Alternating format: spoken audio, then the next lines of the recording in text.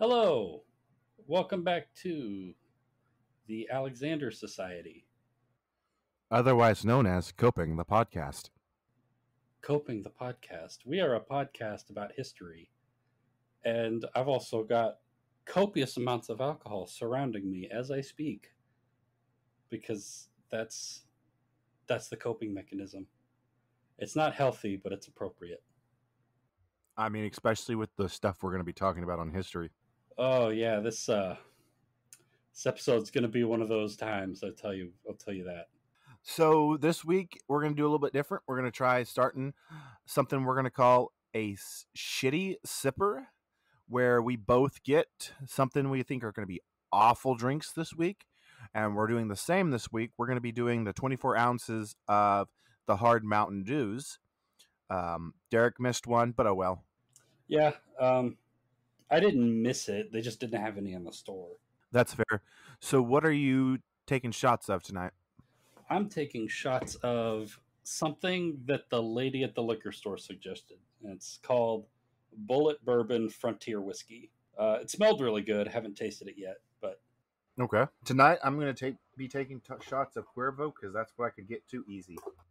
yeah, that's fair. Another thing about this podcast is we're very lazy and we don't plan ahead. It's actually one of the more important aspects of our society. Procrastination is key. Yeah, I was still working on this script up until about 2 hours ago. So, Derek, why don't you go over our first rule for us? Our first rule is a shot at the start of the episode. So let's go ahead and do that. Prost. Cheers. So what's rule number 2? Rule number 2 is if there is an event in our story where someone dies, we're going to take a sip. Yeah, pour one out for the homie. And rule number 3, if we mention someone who was in a previous topic, we take a sip. Rule number 4, if alcohol is mentioned, we take a sip. And rule number 5, if there's an event in the story where somebody dies and alcohol is involved, we take a shot. And we also have an extra rule specifically for our Frederick the Great series, because surprisingly, like I mentioned, we're very short on alcohol related deaths for an episode that takes place exclusively in Germany. So we decided to include another rule. I have made a selection of some interesting or emotional or inspiring or disturbing quotes that I've picked out of my research and included them in the story. And whenever these come up, we're going to vote on it, decide whether we take a sip or a shot. Yep, because that's just how we cope. This time. This one time, no other time. Maybe some other times. I don't know. So this episode is going to run pretty long because I wanted to focus a lot on this war that we're about to talk about, which is the 7 Years' War. And I wanted to focus on it a lot because there's a lot of Frederick's personality and a lot of his genius and his sort of darker side comes out in a lot of the stories that I'm going to explain over the course of this war. So strap in, it's gonna suck really bad, so bear with me. So when we left off, I had explained the brewing storm in Europe that was centered around the disruption created by Prussia's sudden thrust into great power politics in Europe. Outside of the empire, many monarchs saw Frederick's newly expanded realm either as a threat to be checked or as an opportunity to be exploited. Within the empire, the Habsburg Archduchess of Austria and Queen of Hungary, Maria Theresa, had reoriented her foreign policy towards a single-minded drive to retake Silesia from the Elector of Brandenburg. To that end, she took what was considered to be an unthinkable step. She abandoned Austria's decades-old alliance with Britain, and she joined with Austria's old nemesis, France, with the signing of the anti-Prussian First Treaty of Versailles. Meanwhile, while this new order was being cemented, war was brewing in the American colonies. French and British colonists had long been having disputes over land claims in the Ohio River Valley, and that tension was starting to boil over. In an attempt to protect the interests of the colony of Virginia in that region, a young major age 22, who was in the Virginia Regiment of the Colonial British Army, by the name of George Washington, was sent with a force of 52 men to capture the French Fort Duquesne. On this expedition, his force ambushed and destroyed a small force of French troops at the Battle of Jumonville Glen, signaling the first shots of a general war in the colonies that is now today referred to as the French and Indian War. You probably heard about that in like high school history, right? Yeah, Yeah, so Frederick's to blame for that too. of course. Yeah, in just a couple years, it would become the American front of an even larger war. With British forces now in open conflict with the French at the same time that their old ally Austria was courting France, the British throne decided it was time for a reorientation as well, and they signed a defensive treaty with Prussia in January of 1756. At this point, Frederick was well aware that he was in a very, very precarious position. He had the bayonets of 5 powerful nations at his throat, and he knew it was only a matter of time before they would decide to strike.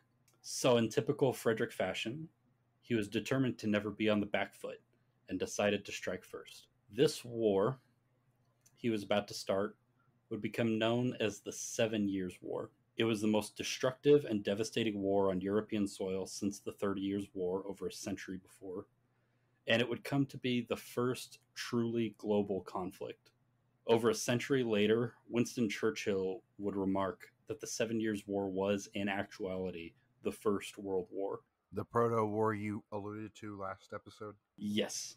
In addition to the main war in Europe, the belligerents, especially France and Britain, would fight over colonial possessions both in North Africa and in the blossoming colonial administrations in India. So it was truly a global conflict. Colonialism had allowed wars to span the entire planet. This is when that first began. On August 29th, 1756, Frederick launched off this war with an invasion of Saxony. Saxony was an interesting choice because at this point, neither Saxony nor Poland were members of the anti-Prussian coalition, which only really included France, Austria, and Russia. This was more of a raw, practical decision. He wanted to occupy Saxony early so that he could keep the other nations from having a base of operations close to Berlin, which was only about 50 miles from the Prussian capital. Regardless of the reasons, Frederick's invasion and occupation of the city of Dresden was a complete diplomatic blunder. It was one of those rare times where he misjudged pretty badly. How so? Did he just overestimate, or what happened? So during the occupation of Dresden, at some point, the Queen of Poland had been like knocked over or somehow like beaten or mistreated. It's not really sure what exactly happened, but she was in some way mistreated by Prussian troops when they raided the palace in Dresden. And she just coincidentally happened to be related to every single monarch in Europe.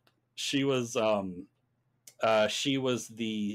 think she was the cousin of Maria Theresa. She was the mother of the wife of the heir to the French throne, so the French king's daughter-in-law, and had cousins or distant relations in basically every duchy in Germany. So basically, the worst person to fuck with. The worst person to fuck with, and they knocked her over or something. It's not even really sure what exactly happened to her. One story is that she was just straight up beaten by Prussian troops. Another story was that while they were raiding the record storage where all of the Saxon electors' correspondence were being stored, that they opened up the door too quickly and knocked her out of the way. So not really sure what happened. She got tossed around some way, and it pissed off everybody in Europe. And so that was the time when it turned from the coalition decided that this was not a war to check Frederick's power. Instead, it would be a conscious effort to cut apart and destroy the Kingdom of Prussia. That was the new goal of this war. France, who had previously only committed 24,000 troops to any war with Prussia, was now marching into Germany with the full might of the French army, with at least 100,000 soldiers. France at the time had the besides Russia, had the largest standing army of any country, and they were bringing all of them into Germany to fight Frederick. The Polish king Augustus was personally leading the Saxon army of 18,000 troops, and they had fled to a fortification in the mountains southeast of Dresden. After occupying Dresden, Frederick's army besieged the Saxons and were trying to starve them out. Maria Theresa sent an army into Saxony to relieve Augustus' army, but the Austrians were cut off by Frederick's forces and were pushed back at the first battle of the war, the Battle of Lobositz, on October 1st, 1756. So that's a sip. Shortly after that, Augustus surrendered, and with that, Poland and Saxony were pushed out of the war only about a month after Frederick had invaded. So he invades Saxony and knocks out the Polish king, the Elector of Saxony, knocks him out of the war within a month, just like that. Damn.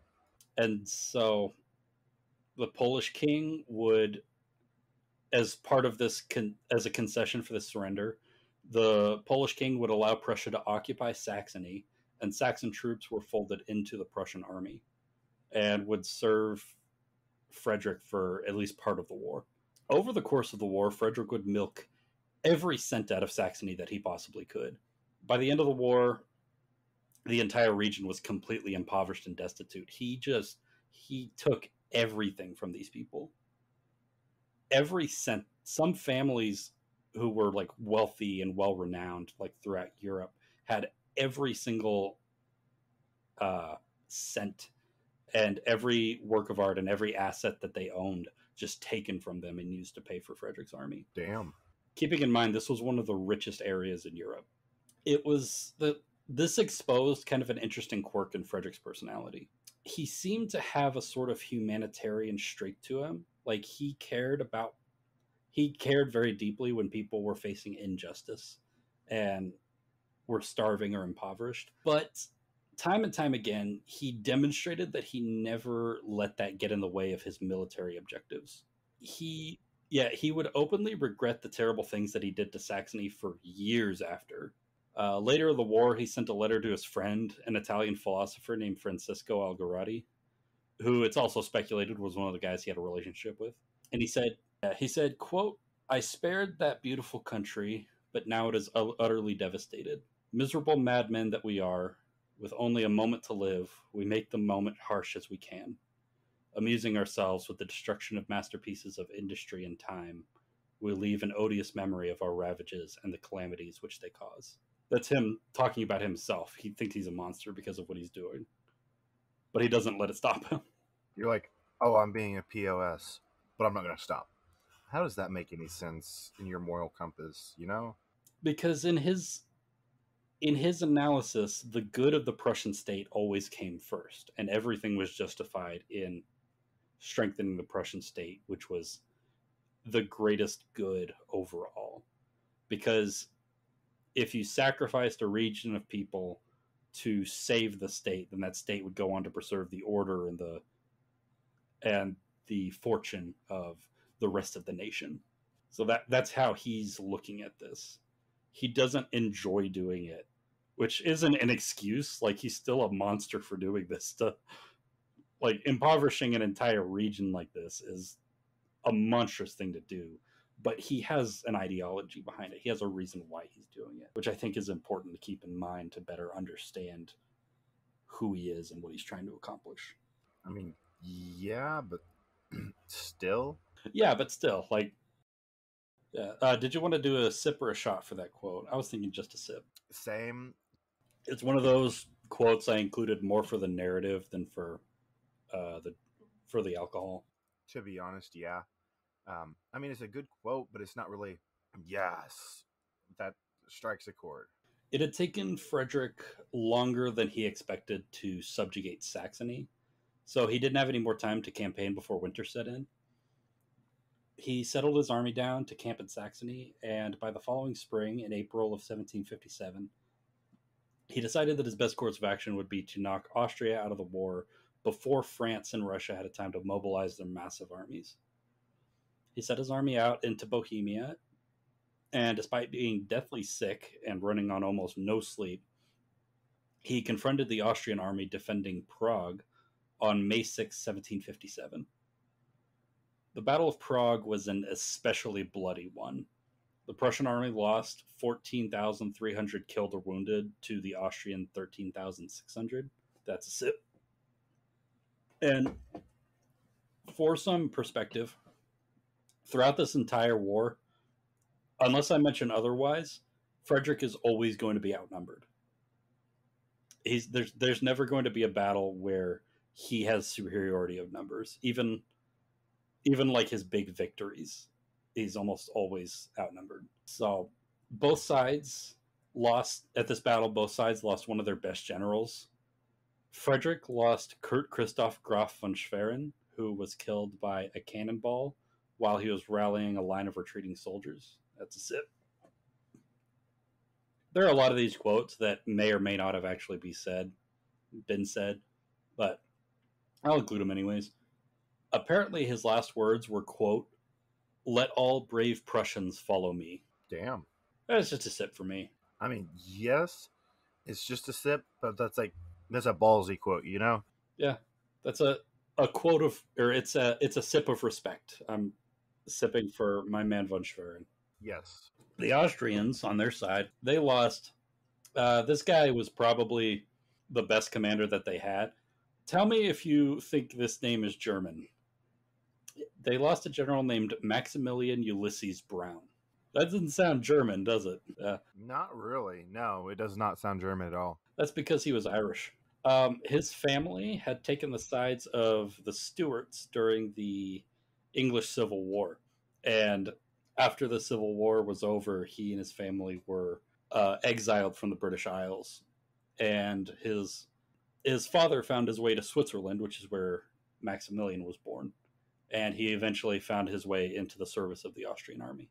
And he was leading a bayonet charge at this battle, and he had his entire foot blown off by a musket shot. Oh, damn. Yeah. He ended up dying of his wounds a month and a half later. So, sip. Before I went out for my boy.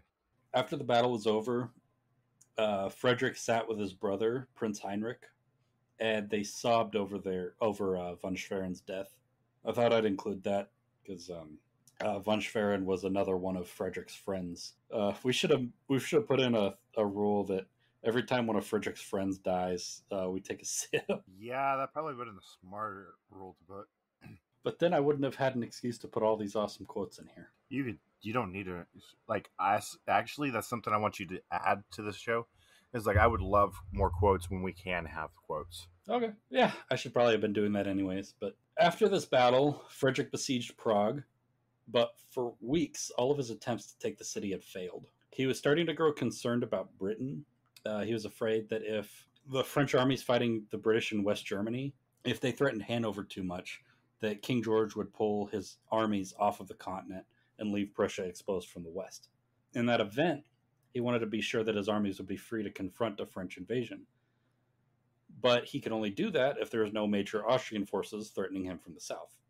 So, against the warnings of his generals, he decided to turn his army away from Prague and try to knock out a huge Austrian army of 60,000 that had just entered Bohemia and were camped near the town of Kolin. Yeah, it's the town is called Kolin. That's not a good name for a town, to be perfectly honest. It sounds pretty bad. For to give it to my people, the Germans, it is spelled Kolin. So, for what that's worth. So yeah, this decision would prove to be a terrible mistake. He was outnumbered, having only 47,000 troops, and the Austrians were set up on a hill and well defended. After a long march on the morning of June 18th, he let his troops rest for a few hours, and then he ordered the advance at 2 in the afternoon. At first, the Prussians were doing really well. They were taking key positions. They were pushing the Austrians back. But at some point, something happened.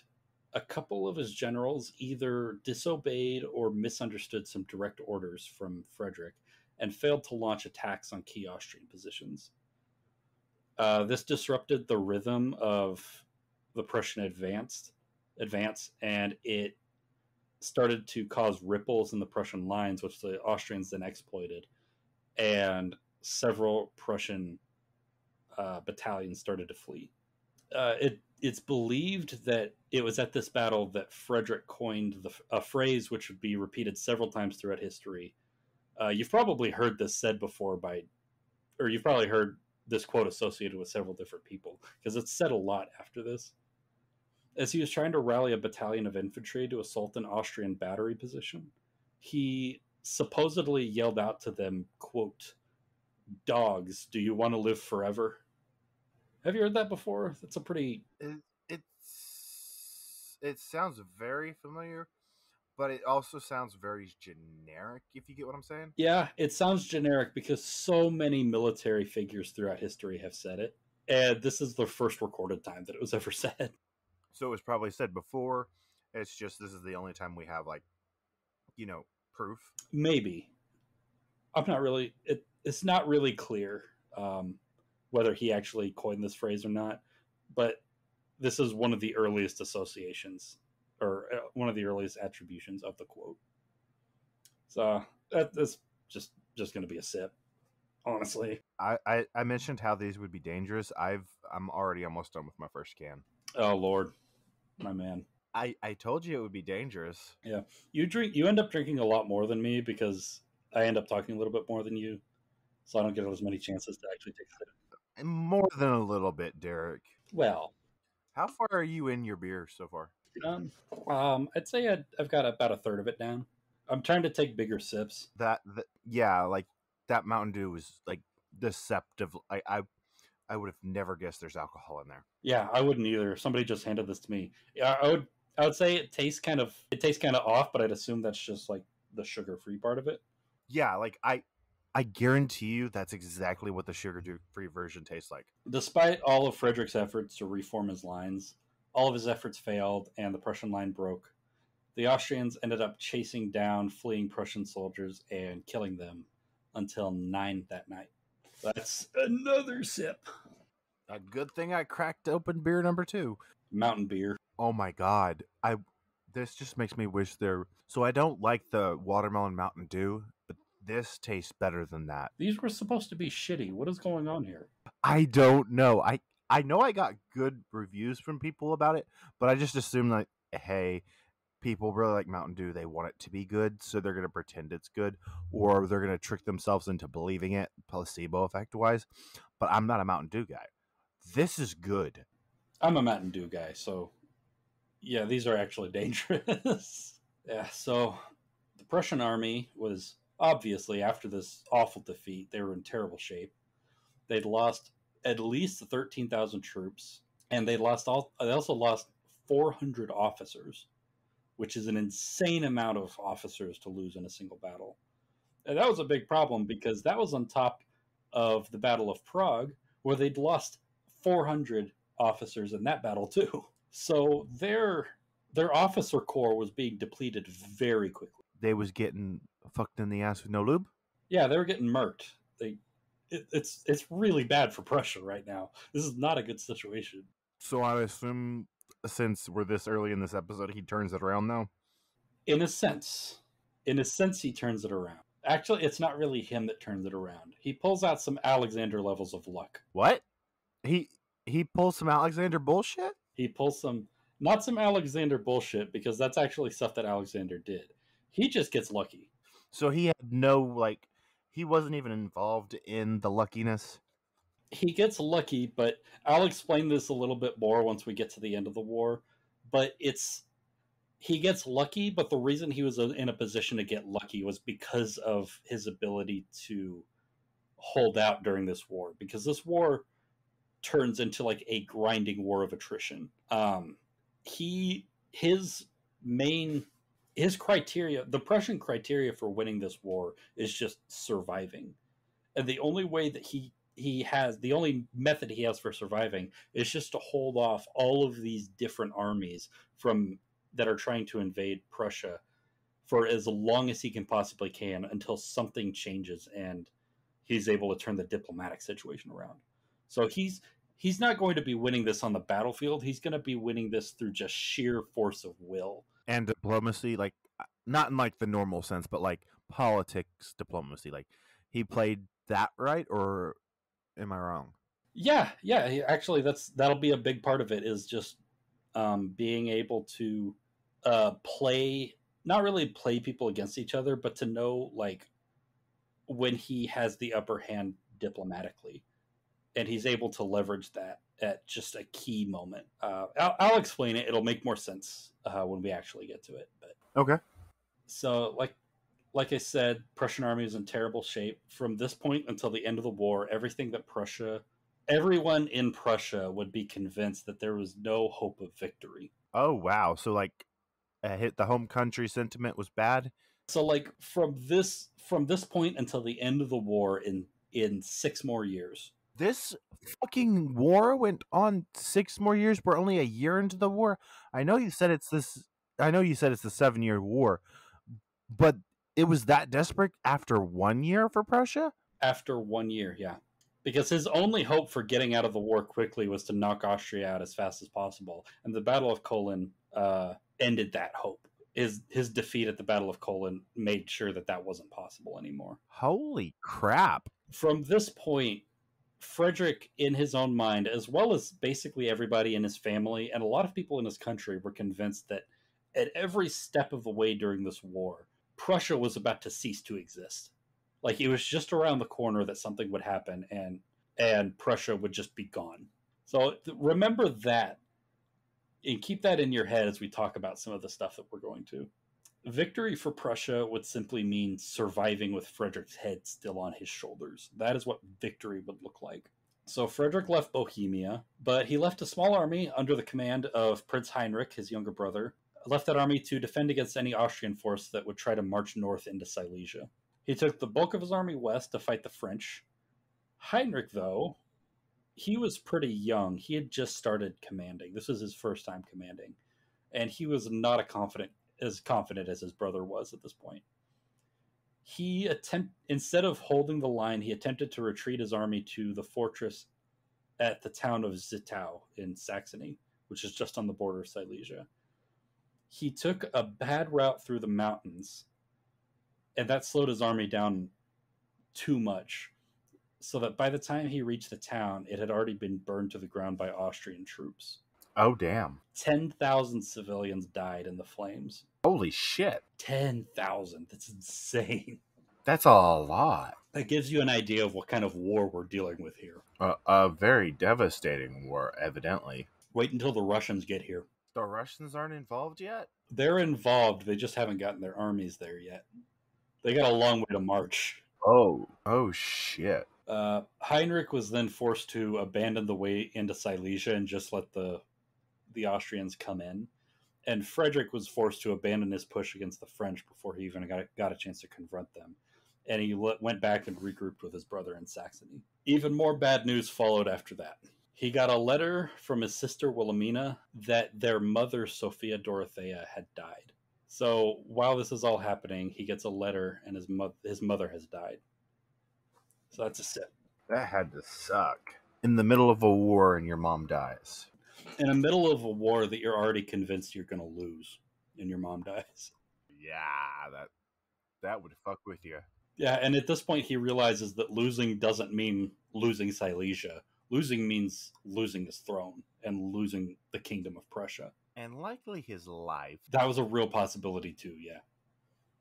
All of the losses were piling up, and it caused him to have a nervous breakdown that incapacitated him for 3 days. Do you blame him, to be perfectly honest? I'm getting sweaty and anxious just thinking about the kind of stress that he was under. I can't tolerate stress. I'm not good with stress.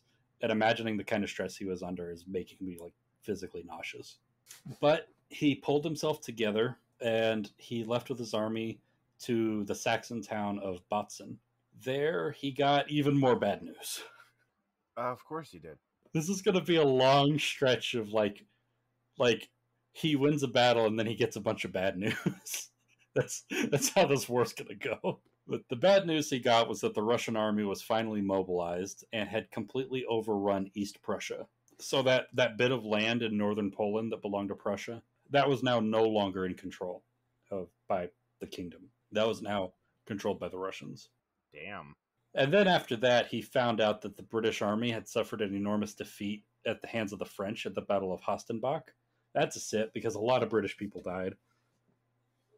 And after that, the British demobilized their army of Hanover and stopped their campaign in Europe. They decided to focus on the war in North America instead.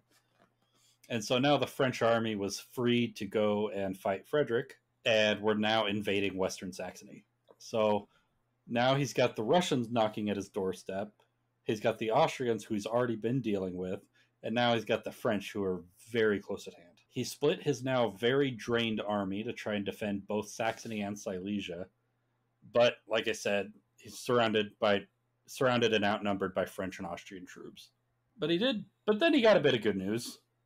After taking East Prussia, and by the way, when Russia came into East Prussia, they just started sacking and looting and pillaging and killing. Rape and pillage. Yeah, it was.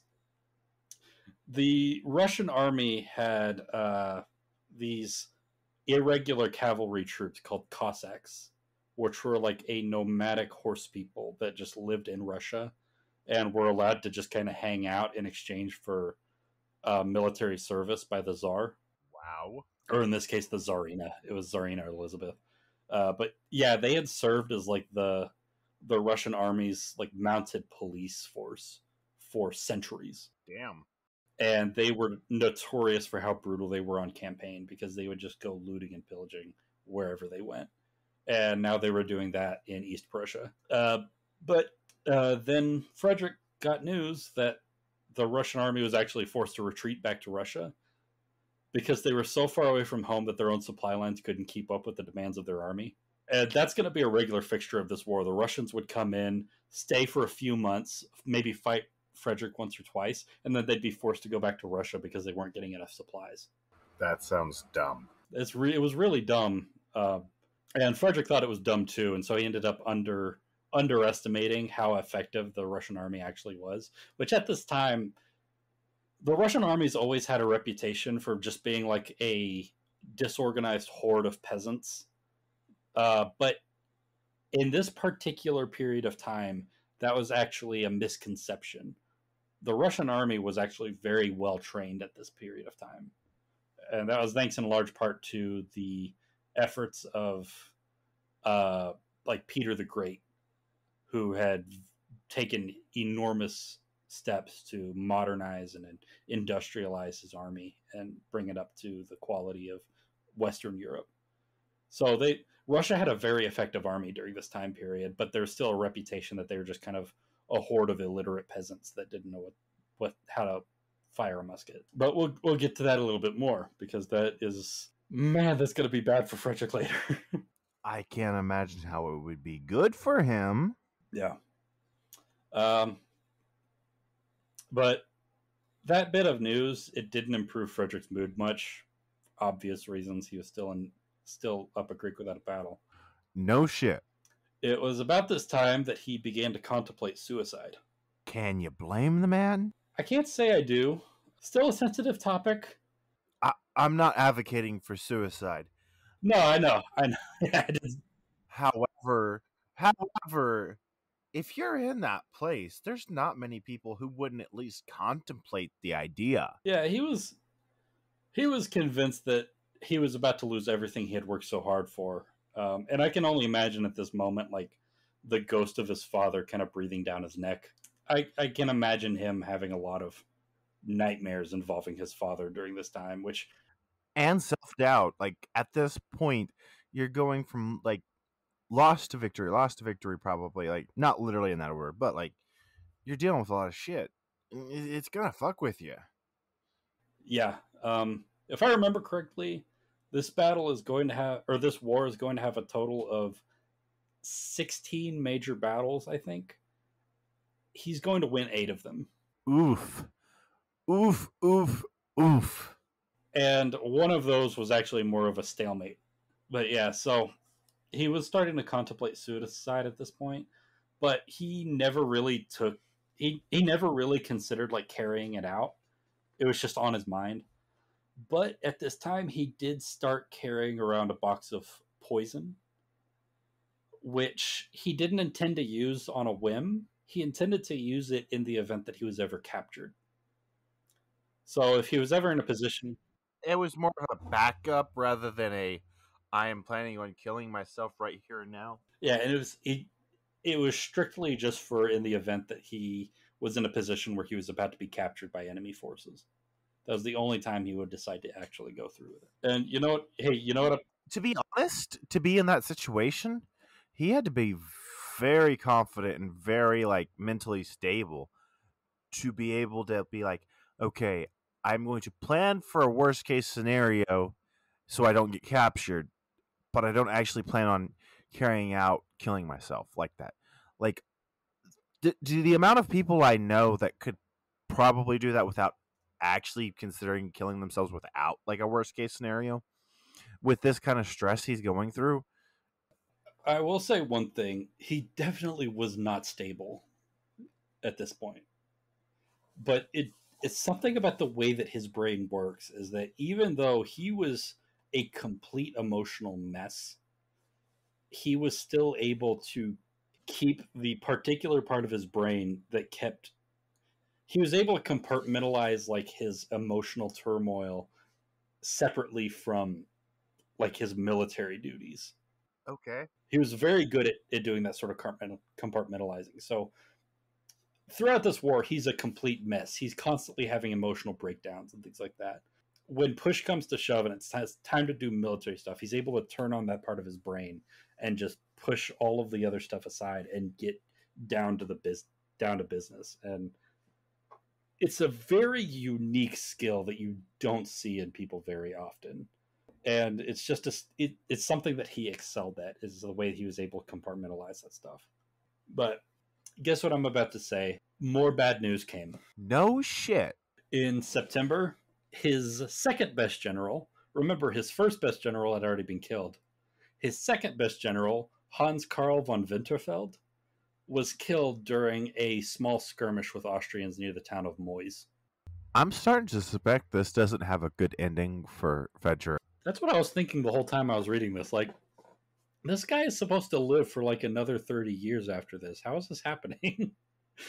But Winterfeld had been one of Frederick's closest friends for most of his life. And this guy had been Frederick's confidant during his treason trial and after von Katze had been executed.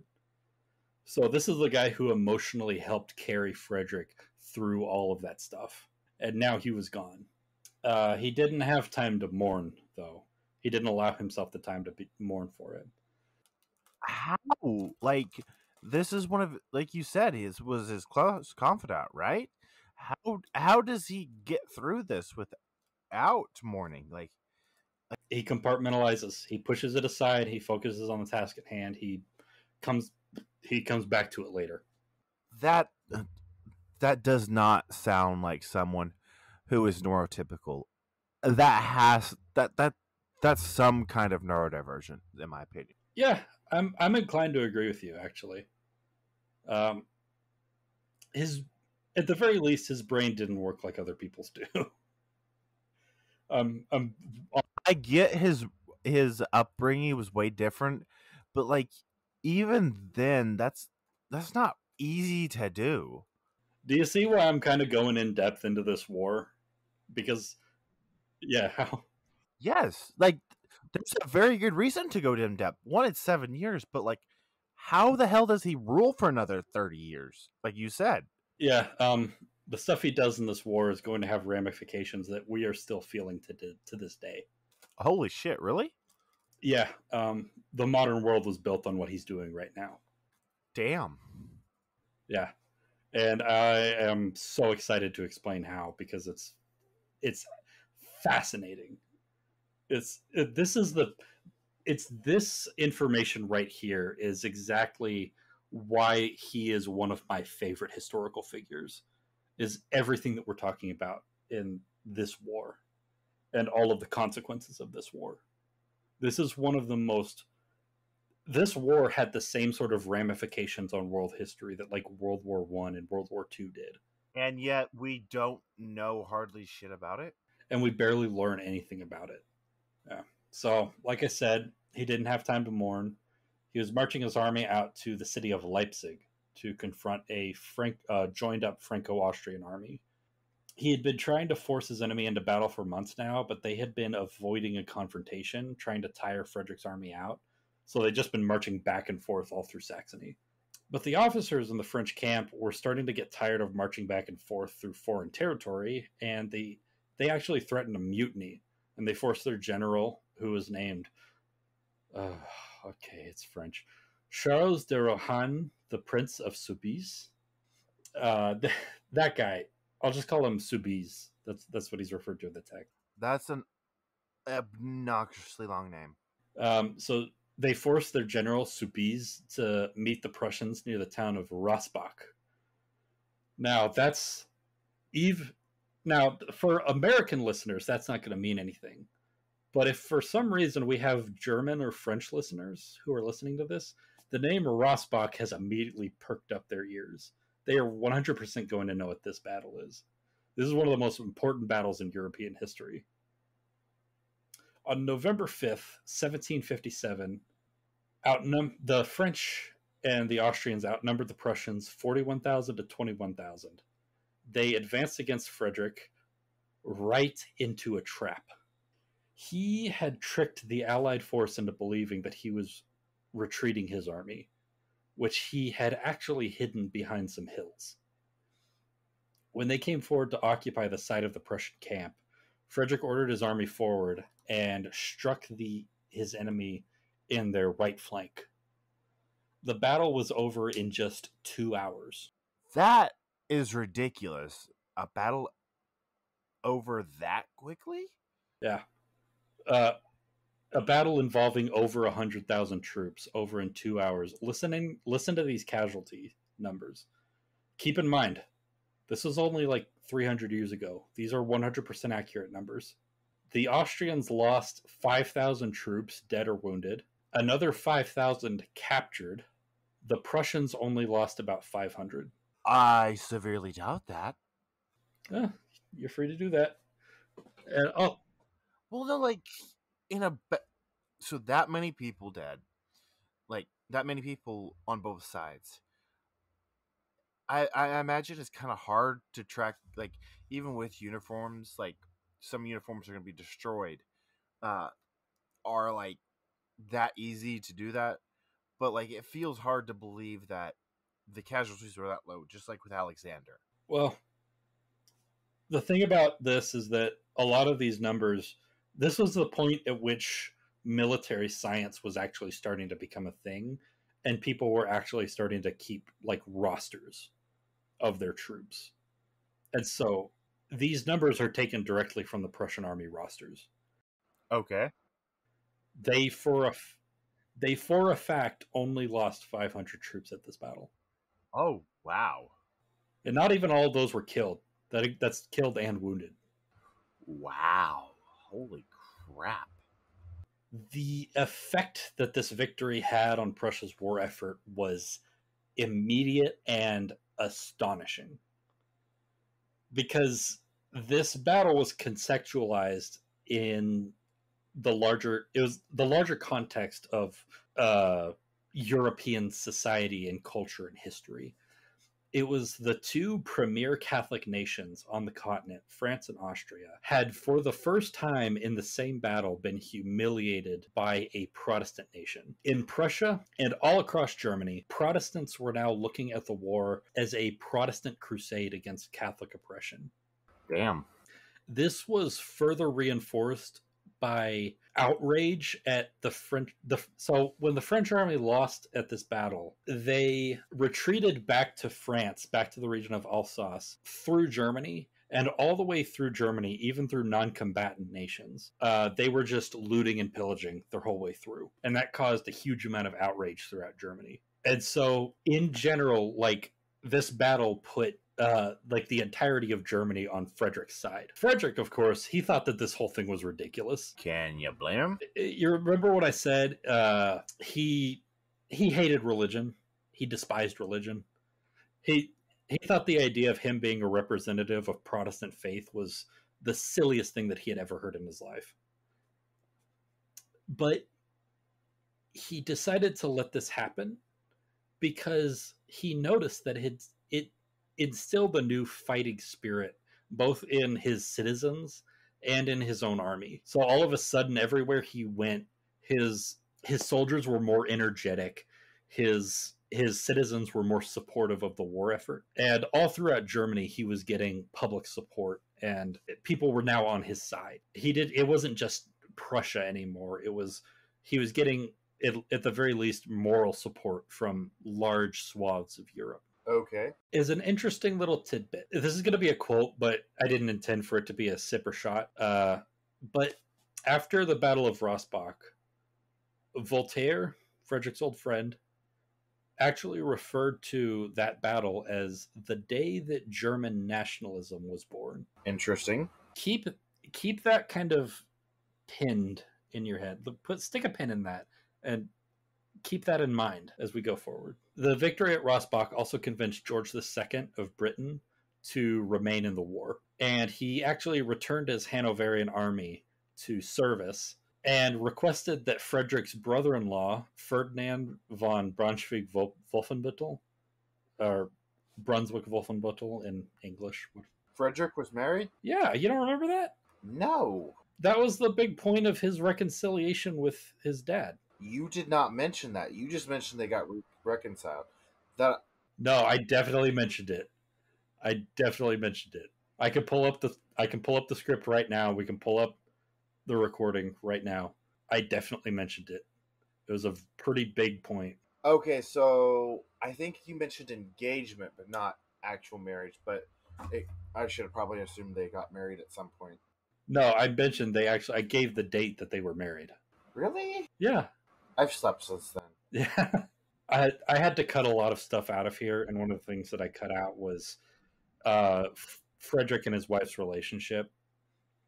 So a lot of the reason that it hasn't come up a lot is because after he became king, he kind of shipped her off to a palace in Berlin and then never talked to her. So it was more like a on paper marriage than a actual marriage? Yeah, it was a political marriage, but even then he didn't really treat it like a marriage at all because, again, he was gay. He was not attracted to women. He had no interest in having women in his life. And so, because... Does it ever come up? Does he ever sire children? No, he never has a child because he only sees his wife like twice a year, if that. So, but yeah, my guy, I definitely mentioned the marriage. Also, the very last line of the last episode that we did was a quote from a letter that he wrote to his wife. And I said, the very last line of the script was, he did not see his wife again for 7 years. Okay, yeah. I guess I've slept since then, like I said. My man. I am almost finished with the second, I'm like halfway through the second can. Give me some slack. My brother in Christ. But yeah, his brother-in-law, Ferdinand von Brunswick-Wolfenbüttel, was put in command of the British army in Hanover. So now that the French were being dealt with for the time being held up by the army in Hanover, he decided it was time to return his army to Silesia, which in the meantime, because it was undefended, had been taken over by another Austrian army. On his way there, he picked up the remains of the defense army that had been devastated and demoralized by the Austrian advance into Silesia. He knew that he was about to have a battle, and he had to have these men in fighting condition if he wanted to push the Austrians out by winter. So he did something that he absolutely despised and never wanted to do, and that he would never do again. He mingled with his troops. Remember, like the last episode I mentioned, he really didn't like common people. He kind of had like this nascent, like rich guy disgust for just poor people in general. I feel that. Like, rich people sometimes are the worst. Yeah, that's kind of how Frederick was. And he especially, he just didn't like his own soldiers. He didn't like interacting with them. He didn't like being around them. He thought they were gross and poor. To be honest, it almost seems like he didn't like people in general. Yeah, he was definitely kind of arrogant. I say kind of arrogant. He was very arrogant and that kind of manifested alongside like his upbringing in like a disdain for uneducated people. But In this particular instance, he knew that being amongst them and mingling with them and speaking to them would help raise their morale, which is exactly what he needed from them. According to the sources, the men wept when they saw him, because by this point he was now like a legendary conqueror. He was starting to become like a demigod figure in Prussia. Like you said, similar to Alexander parallels. Yeah, Alexander parallels. Hey, that's a sip. Beat me to it. Many of the men there started to refer to him by a nickname that he had since childhood. Like, this is what his dad called him. They started to call him Fritz, which is like the nickname it's the German nickname for people named Frederick. Okay. He would actually be called Fritz by his subjects for the rest of his life. Like, that was his nickname that just everyday Prussian citizens had for him. If he said, "Oh yeah, that's old Fritz," they were talking about their actual king. Interesting. There's a story that at one point during this mingling, he came across a Frenchman who he recognized as having deserted from his army earlier in the war. So this Frenchman was actually a member of his army, and he recognized him as being a guy that had deserted at some point prior. When Frederick asked the man why he had deserted, the poor guy was so terrified that he was about to be executed that he started stumbling over his own words, trying to answer him or give him a good excuse. But Frederick cut him off and saved him the trouble, and he told him, quote, "I tell you what, come and fight today, and if I lose, we'll both desert tomorrow." I thought that was a pretty good one. Is that a sip or shot? I want to say sip. I'll tell you what, I'll take a shot because I really want a shot. You can take a sip. How's that sound? That sounds good to me. So that mingling, it did the trick. And his now bolstered army marched out to meet the Austrians at a little place called Luton on December 5th. The Prussians were victorious at this battle, dealing out 7,000 casualties to the Austrians and capturing about 12,000, which are insane numbers. Yeah, so the Austrians had 7,000 dead and wounded and 12,000 POWs. And they successfully drove the Austrians back to the city of Breslau. Soon after that, the army of Breslau surrendered, and the entire Austrian army in Silesia was now non-existent. It just didn't exist anymore. Just like that, Frederick had reconquered Silesia in less than a month and taken down an Austrian army in the process. Holy crap. When she heard the news about the fall of Breslau, Maria Theresa reportedly said, quote, "In the end, God will have pity on us and crush this monster." That's a sippity sip for me. Yeah, it is a sip, but the people who are usually confident God's in their corner historically, not like in actuality, oh, I'm relying on God and it's like a footnote in history, it doesn't seem like it plays out to their favor very often. Not typically, no. Just from my admittedly limited experience, but... Same. Frederick wintered his army in Breslau, and in March 1758, he set back out. He cleaned up the last bit of Austrian resistance in Silesia, and then he invaded the Austrian province of Moravia with the intention of marching on Vienna after that. So he feels confident that he's in a position he can actually march on the capital of Austria. So maybe he's bounced back a little bit. Maybe he's rebounding. Yeah, maybe. On June 18th, 1 year to the day after his disastrous defeat at the Battle of Kolin, while he was besieging the city of Olmütz, he received word from Berlin that his brother and heir, Augustus Wilhelm, had died of a brain tumor. Oh. Yeah. That's not good. Yeah, his brother is dead now. And so the inheritance passed to Augustus Wilhelm's oldest son, Friedrich Wilhelm. So we have another Friedrich Wilhelm in this story. What? Yeah. Oh, yeah, that's a sip, too. That's so weird. So after that, his forward momentum turned. And a shipment of supplies. Do what? Can you really blame him after losing that many people close to him? Well, his momentum didn't turn because his brother died. His momentum turned because a shipment of supplies in his supply line were destroyed by an Austrian army. Wow, that's interesting. And so he didn't have enough supplies to keep up the siege, and so he was forced to retreat. He was able to compartmentalize that? Yeah, he had a fascinating mind. Really, really interesting how his mind worked. And I still can't really wrap my head around it. Despite the fact that he had to retreat from this siege, he was still in a moderately safe position. The Hanoverian army was still keeping the French at bay, And the Austrian commanders seemed understandably hesitant to meet Frederick in battle at this point. This was a good situation because now he had to head north to deal with a Russian army, which is now pushing its way into Brandenburg. The Russians have finally arrived. Like I said before, he thought that this would be a cakewalk because he thought that the Russian soldiers weren't much more than a horde of peasants, and he thought he'd just kick them out really easily and then get back to the task at hand. Instead, he very narrowly defeated the Russians. It was kind of more of a stalemate, but he fought the Battle of Zorndorf at the cost of 13,000 of his own troops. That's a sin. It was really only considered a Prussian victory because after this, the Russian supply chain once again broke down, and they were again forced to return to Russia. At one point during the battle, his line of his infantry had begun to break, and he personally led them in a bayonet charge against the Russian troops. The painting that's currently the banner on our podcast Twitter account is depicting that charge. It was a charge at the Battle of Zorndorf. So, Frederick returned south to Saxony to reunite with his brother Heinrich. The Austrians had once again moved back to Silesia, but he wasn't able to do anything about it because the main Austrian force was still threatening Dresden. Frederick moved his army to camp near a town called Hochkirch, Hochkirch,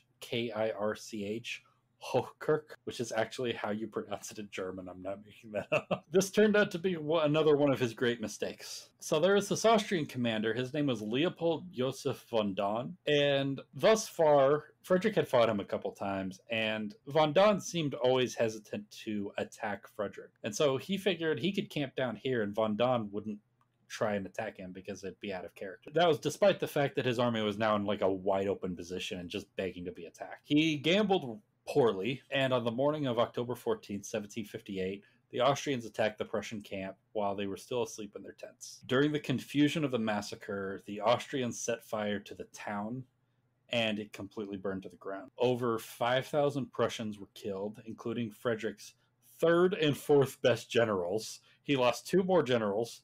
How does this man rule for 30 more years when he lost his 4 best goddamn generals?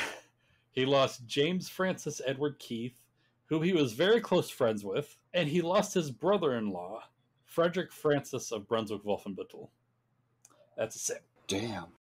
But this battle turned out to not be a complete defeat. Frederick was actually able to form up a battle line out of his retreating troops, and he dealt out 6,000 casualties to the Austrians, meaning that von Daun ended up losing more troops in this engagement than Frederick did.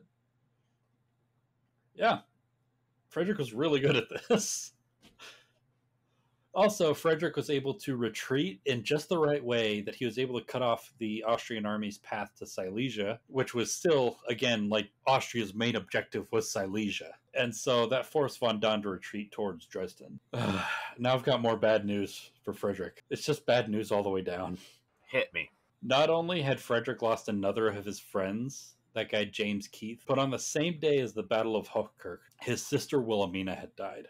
Ah, fuck. Yeah, that's exactly what I said too. Oh my god, I'm so sad right now. I'm gonna drink to that. He had lost his mother, his brother, his sister, and half of his best friends in less than a year. This man cannot catch a motherfucking break. Literally all of the people who had helped him through his childhood were now dead. None of the people that were his emotional support through his time as a child being relentlessly beaten by his father, none of those people were alive anymore. For the rest of this year, when he wasn't marching or doing military business, he would lock himself up in his tent and refuse to speak to anyone. And you blame him? Even in his darkest moments of his life, he had always been very energetic and talkative. But from this point for the rest of his life, he would be more quiet, more somber. He'd be more bitter and cold to the world. And on top of that, the stress of this campaign was starting to wear on him. His hair was starting to turn gray. He was becoming dangerously thin from malnutrition. And his teeth were starting to fall out. I still don't know how this man lasted as long as he did, ruling with all this shit happening to him. And then on top of all that, one of the ways that he de-stressed, that he kind of relaxed himself, was playing flute. Now that his teeth were falling out, it was making playing the flute harder. You're just like throwing blow against blow against blow against him. Also, he started having attacks of gout and rheumatism, and the gout and rheumatism never went away. It'd be with it'd be with him for the rest of his life. My man cannot catch a break. It was so bad. It I actually, when I was working on this script, when I got to about this point, I actually sat it down. I saved my Word document and I just shut my computer off and I went and laid down. It was actually You have to take a break at that point. this is actually affecting me emotionally. Yeah, like you can't hear about, like, I don't care who you are, unless this is your worst arch nemesis or whatever. You can't hear about someone dealing with this much trauma back to back to back and not feel bad for them. So he'd driven the Austrians out of Silesia and he wintered his army in Breslau. Despite everything up to this point, for the time being, he still controlled Silesia and Saxony. But this coming year, 1759, would almost be deadly for Frederick. On top of the fact that all of his loved ones were now dead, and so many of his veterans had been killed that his army now mostly consisted of raw recruits. Some of his replacement officers were as young as 15. So you had 15-year-olds leading like entire regiments. What the fuck? This war was devastating to Prussia. Like the Prussian people. You had literal children now, not just, you didn't have child soldiers, you had child officer. The people leading these armies were now teenagers. How does it get that bad? How do you not pull out from the war, surrender? Like, he's fighting half the continent right now, but surrender just isn't in his understanding of war. He doesn't surrender. It's a foreign concept to his mind. Yeah, but at some point you gotta be like, this, even surrender has to be better than fuck. But you gotta remember, surrender meant that he lost his throne. Surrender meant that everything that his family had been working for 4 generations comes crashing down and ceases to exist. He couldn't live with himself if he allowed that to happen. He would genuinely... So he was a prideful douche. Like, I feel like, again, I've never had that kind of power. But if I was in his shoes, I would have just been like, okay, it's time to surrender. And if I'm not in charge, I'm not in charge. I'm obviously not doing the right thing for my people at this point. And like when I talked about his philosophy on like the state, he didn't believe that it was, to some extent, he didn't really believe it was his decision to make. He believed it, like the decision was his, but that it would be a failure of his duties as the king in service to the state. How do you not go through this war and not recognize that you are fucking failing at this point? Because even if he turns it around, at that point he was failing. Yeah. I honestly can't explain it. I can't tell you what exactly was going through his mind that was justifying him continuing this. But, and I can't believe I'm saying this, it all turns out okay in the end. It's like, that sounds like bullshit. It sounds like bullshit, and I feel like a bullshit artist saying it. So they're going into 1759. Most of this year was actually quiet. So at this point, every belligerent, every nation that was involved in this war were in the process of rebuilding their armies because they had all been so devastated by the fighting. And they were mostly focusing on like diplomatically outmaneuvering one another. But in August, an Austrian army marched north and joined with a fresh Russian army under the command of, I love Russian names. The only reason I included this guy's name, he's not important to the story, I just wanted to include his name. His name is Pyotr Semyonovich God damn it. Pyotr Semyonovich Saltykov. You included his name and you couldn't get it fucking right. Yeah, I'm getting drunk too. Man, those things are dangerous. You're a hack and a fraud. I'm a hack and a fraud, yeah. So yeah, Mr. Saltykov tried to march on Berlin. Frederick marched north and he cut the Allied army off near the town of Kunersdorf on August 12th, 1759. This would be the worst defeat that Frederick ever faced. The Prussian army was completely crushed and half of his army was killed or wounded. That's a sip. During this, when this battle was, as his line was collapsing and retreating, several of Frederick's cavalrymen had to physically drag him from the battlefield to keep him from charging headfirst alone into the Russian lines. So what's happening now is he's actually trying to, I said that he never actually tried to kill himself. Now he's, to some extent, he's actually trying to kill himself now. He's just running headfirst into the enemy. He doesn't want to to kill himself, but he, at this point, he's kind of decided that, like, okay, well, if I'm gonna die anyway, so I might as well try to die in battle. And so some of his cavalrymen had to physically drag him away from the battlefield to keep him from doing this.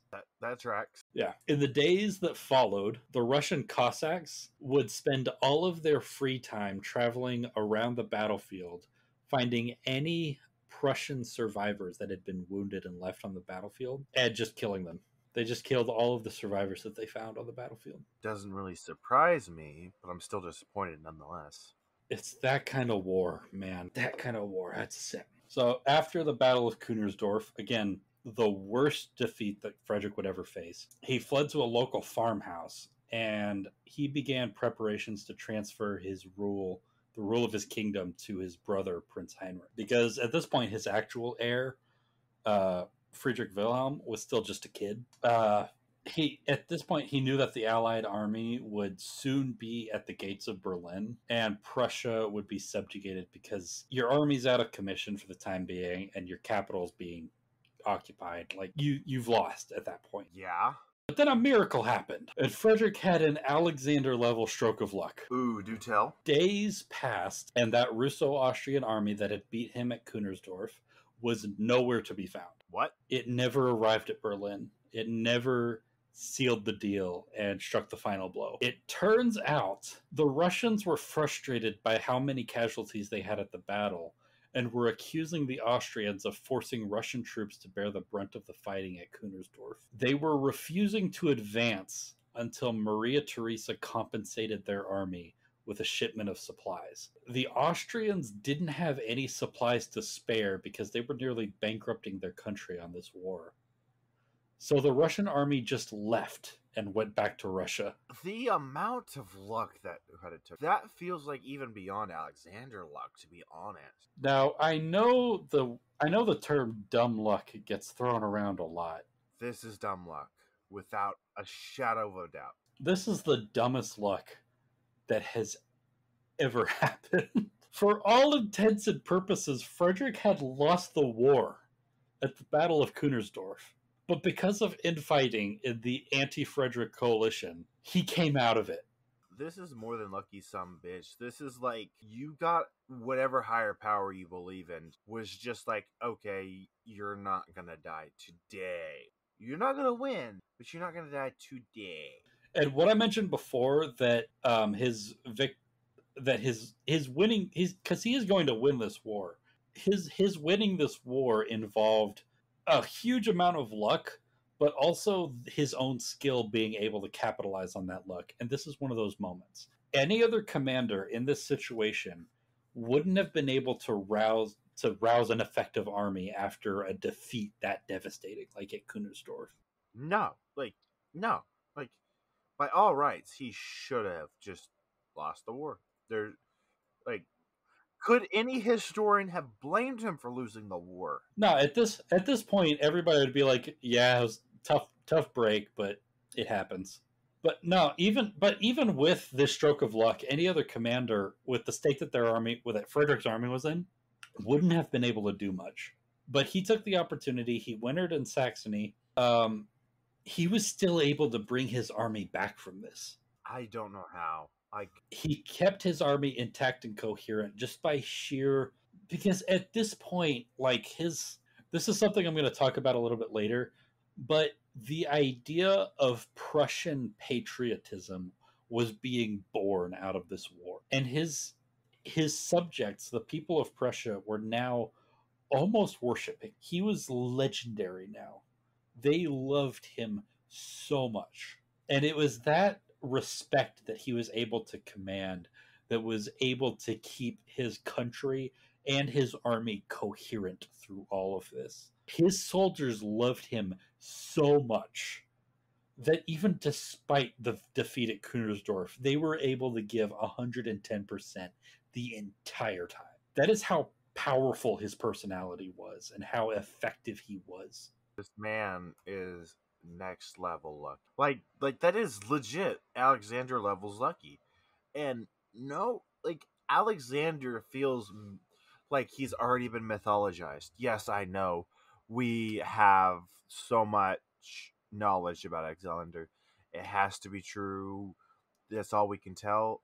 But like this feels made up, and again, I know it's recent enough that we know it's not. But the amount of luck, it just feels unreal. It really was unreal. Like Frederick himself, like he wasn't for a long time in his life, he wasn't able to process the fact that like he wasn't mentally or emotionally able to process the fact that he didn't lose his throne during this war. It just he never really talked about it. For years after the fact, he always talked about this war in very cold and sterile terms. It was never he never demonstrated any emotional investment into it, even though this was easily the most emotional period of his life. So it was exactly the same for him. He was never able to really come to terms with how close he came to losing everything. But yeah, so Frederick spent yet another winter in Saxony, and despite the Allied failure to capture Berlin, it didn't seem like Prussia had much left in them. A Prussian force sent to drive off an Austrian army in Saxony ended up surrendering without firing a shot. So an entire like 10 maybe 13,000 men, Prussian troops, they just without even fighting the Austrians in eastern Saxony, they just surrendered without doing anything. And that opened the way for Austria to come in, and they ended up occupying the city of Dresden. So Dresden was now in Austrian hands. Frederick knew that this was not a situation that he could tolerate, so he went and he besieged Dresden. But then he received word that the Russians were back and they had an army in Silesia, and they were going up and down and doing their Cossack stuff and looting and burning and pillaging and killing. He wanted to speed up the surrender of Dresden so he could get out to Silesia and deal with the Russians. So he made a decision that would be one of the greatest black marks on his legacy.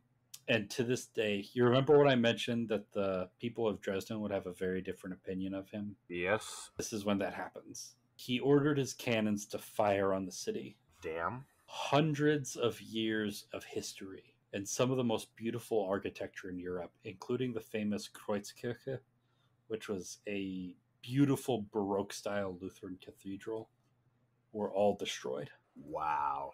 And that's not to mention the... That's a sin. Yeah, I'll do that too. That's a sip.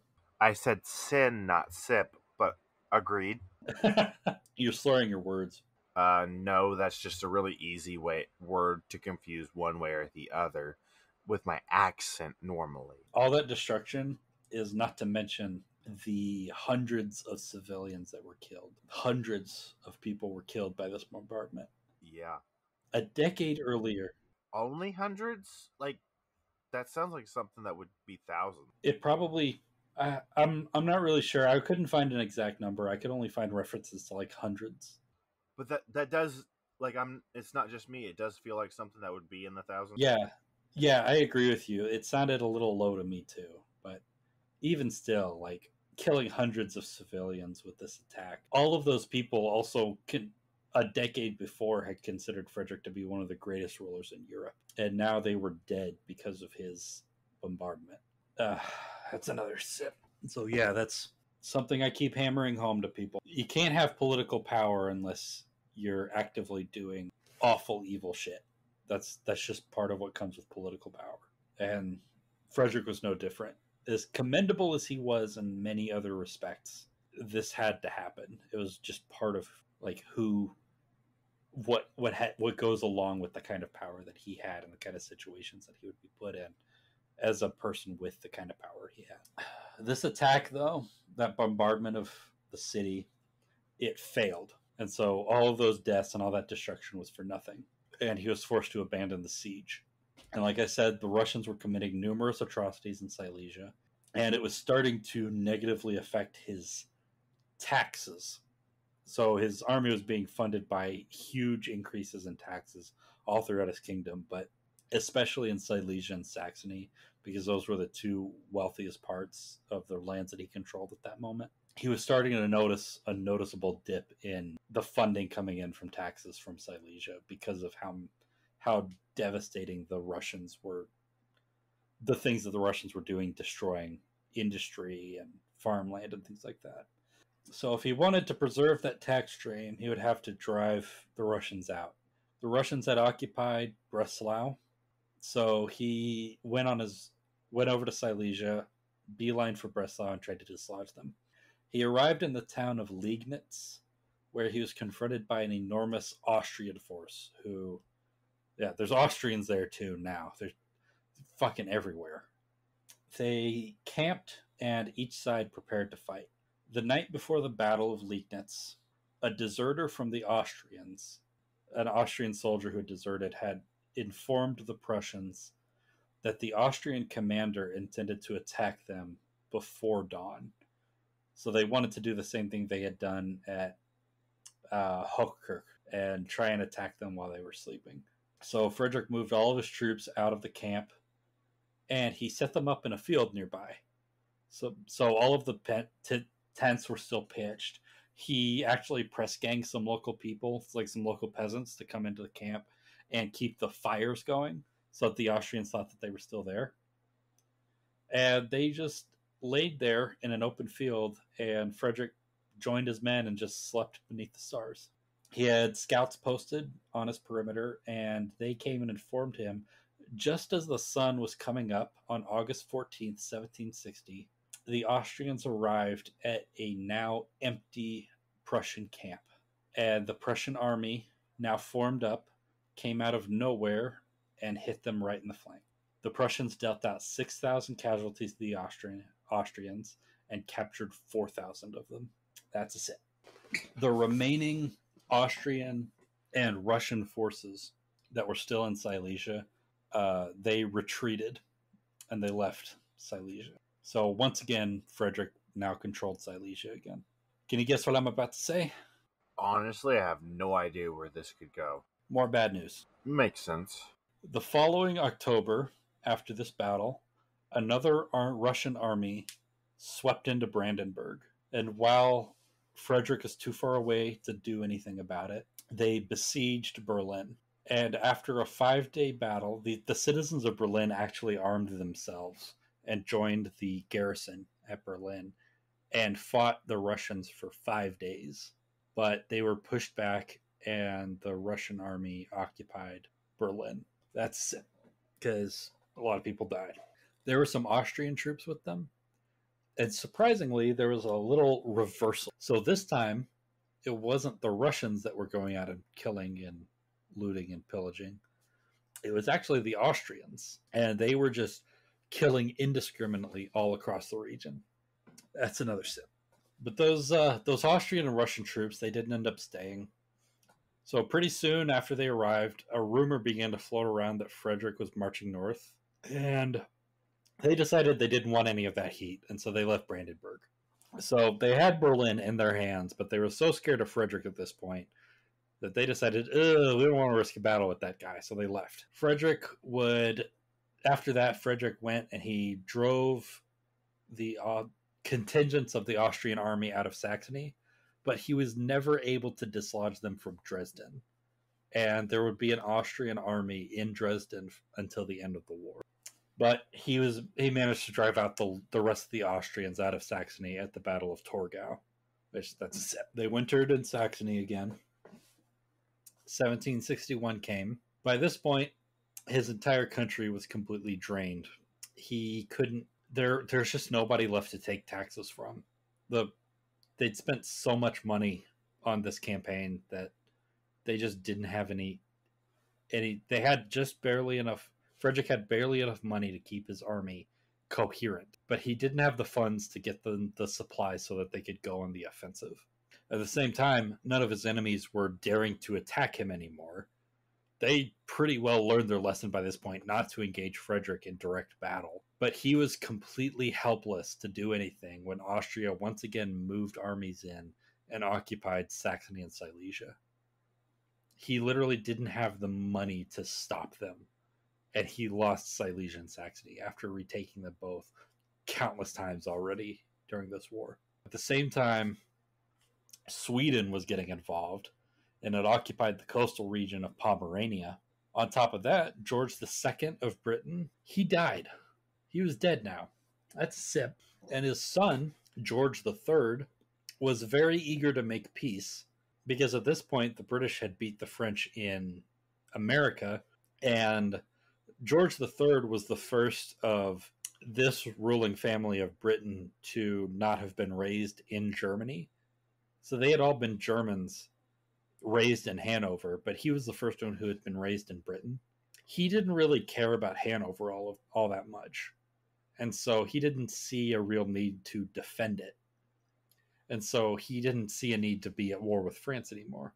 And so he was starting to pull more and more resources away from the war effort. So 1761 went by uneventfully, and Prussia was once again on the verge of defeat. This war was a war of attrition, and Prussia was just out of steam. They were done. It was pretty much over. And then everything changed. Everything flipped around out of nowhere. On January 5th, 1762, the Tsarina Elizabeth of Russia kicked the bucket. She was dead. That's a sim. That was the person that he was going against a lot, right? You're probably thinking of Maria Theresa of Austria. That's who I was thinking of. Who did kick the bucket then? The Tsarina of Russia, the leader of Russia. Interesting. Yeah, so she died, and her nephew Peter III ascended to the throne. Peter idolized Frederick. Frederick was his hero, and on his ascension, his first priority was saving Prussia. What? That makes no sense. Yes, it doesn't make sense. It only makes sense in the context of dynastic politics. Give me an overview of dynastic politics. Dynastic means that political positions are inherited. So when the last guy dies, it passes to their child. So basically, familial succession. Yeah, so Peter just happened to not like this war that his mom was raging, or that his aunt was raging, actually, not his mom. And he had been reading the written works because Frederick had been writing books and poetry and stuff this whole time. And he consumed all of that religiously. And he was like, Frederick was to Peter what Voltaire was to Frederick. Wow. And now Peter was the Tsar of Russia who was at war with Frederick. This sounds like Alexander level bullshit luck again. This is Alexander level bullshit. He ordered that his troops in Germany switch sides and place themselves under Frederick's command. Wait, what? He went full in? He went full in. I didn't think he would do that. I thought he would be like, okay, we're not gonna attack Prussia anymore, or maybe we'll support them. Not like, okay, you are under his command now. Yeah, don't get too excited. It's not going to last very long, but aww, yeah, and it's not. It's going to come out of left field too. But he put all of his army under Frederick's command, and he returned East Prussia to Prussia's control. Sweden, who were relying on Russian support to occupy Pomerania, now no longer had Russian support, and so they left Pomerania. And so Frederick got Pomerania back. Dang. Unfortunately, Frederick wouldn't have a chance to use those Russian troops because only a few months after that, Peter's wife had him assassinated. What? Yeah. Only a few months after he came to the throne, his wife had him assassinated. That's a sip. Wow. That was like, you're sucking Frederick's dick too hard. You gotta die. After he was assassinated, his wife would actually take the throne. She became Tsarina Catherine II, also known to history as Catherine the Great. She was a great too? Yep, she was a great too. Probably the most famous leader of Russia in all of history. And America does not cover that stuff. And America doesn't cover it either. But yeah, that's how she came to the throne, by murdering her husband. Also, one of the two guys who murdered her husband, they were both generals in the Russian army. She was sleeping with one of them. Of course she was. Yeah. But yeah, Catherine the Great, she comes to power. She doesn't go back to war with Frederick. She just pulls her army out and makes peace with Frederick. To be honest, I didn't see that coming because I guess because this episode is about Frederick, it felt like the reason why she killed her husband was because he was too close to Frederick. So I would assume she would take the complete opposite side.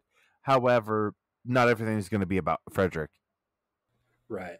She killed him because he was pretty incompetent, and she was actually originally, I think she was from Holstein, which was in northern Germany, so she was actually ethnically German.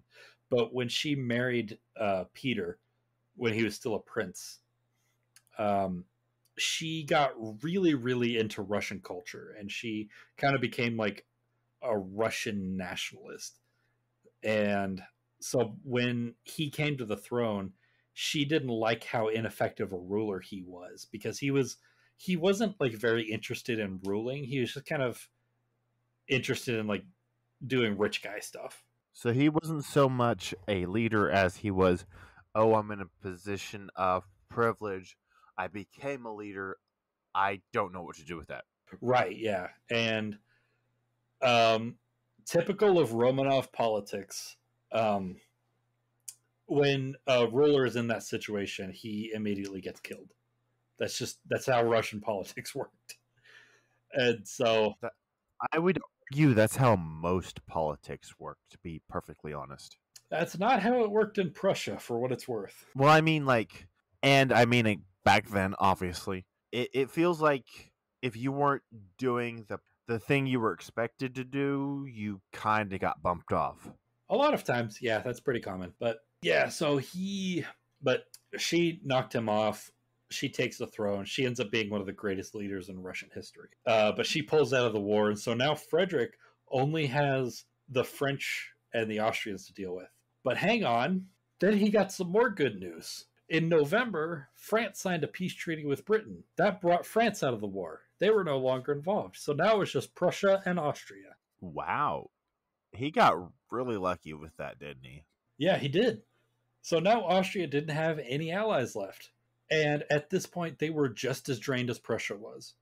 On February 15th, 1763, Prussia, Austria, and Saxony signed the Treaty of Hubertusburg, which ended the war. So the way you're saying it doesn't sound like there was like a definitive winner. They both just kind of said it should be over. Is that how it went, or was there a definitive winner? Now, on paper, nothing changed.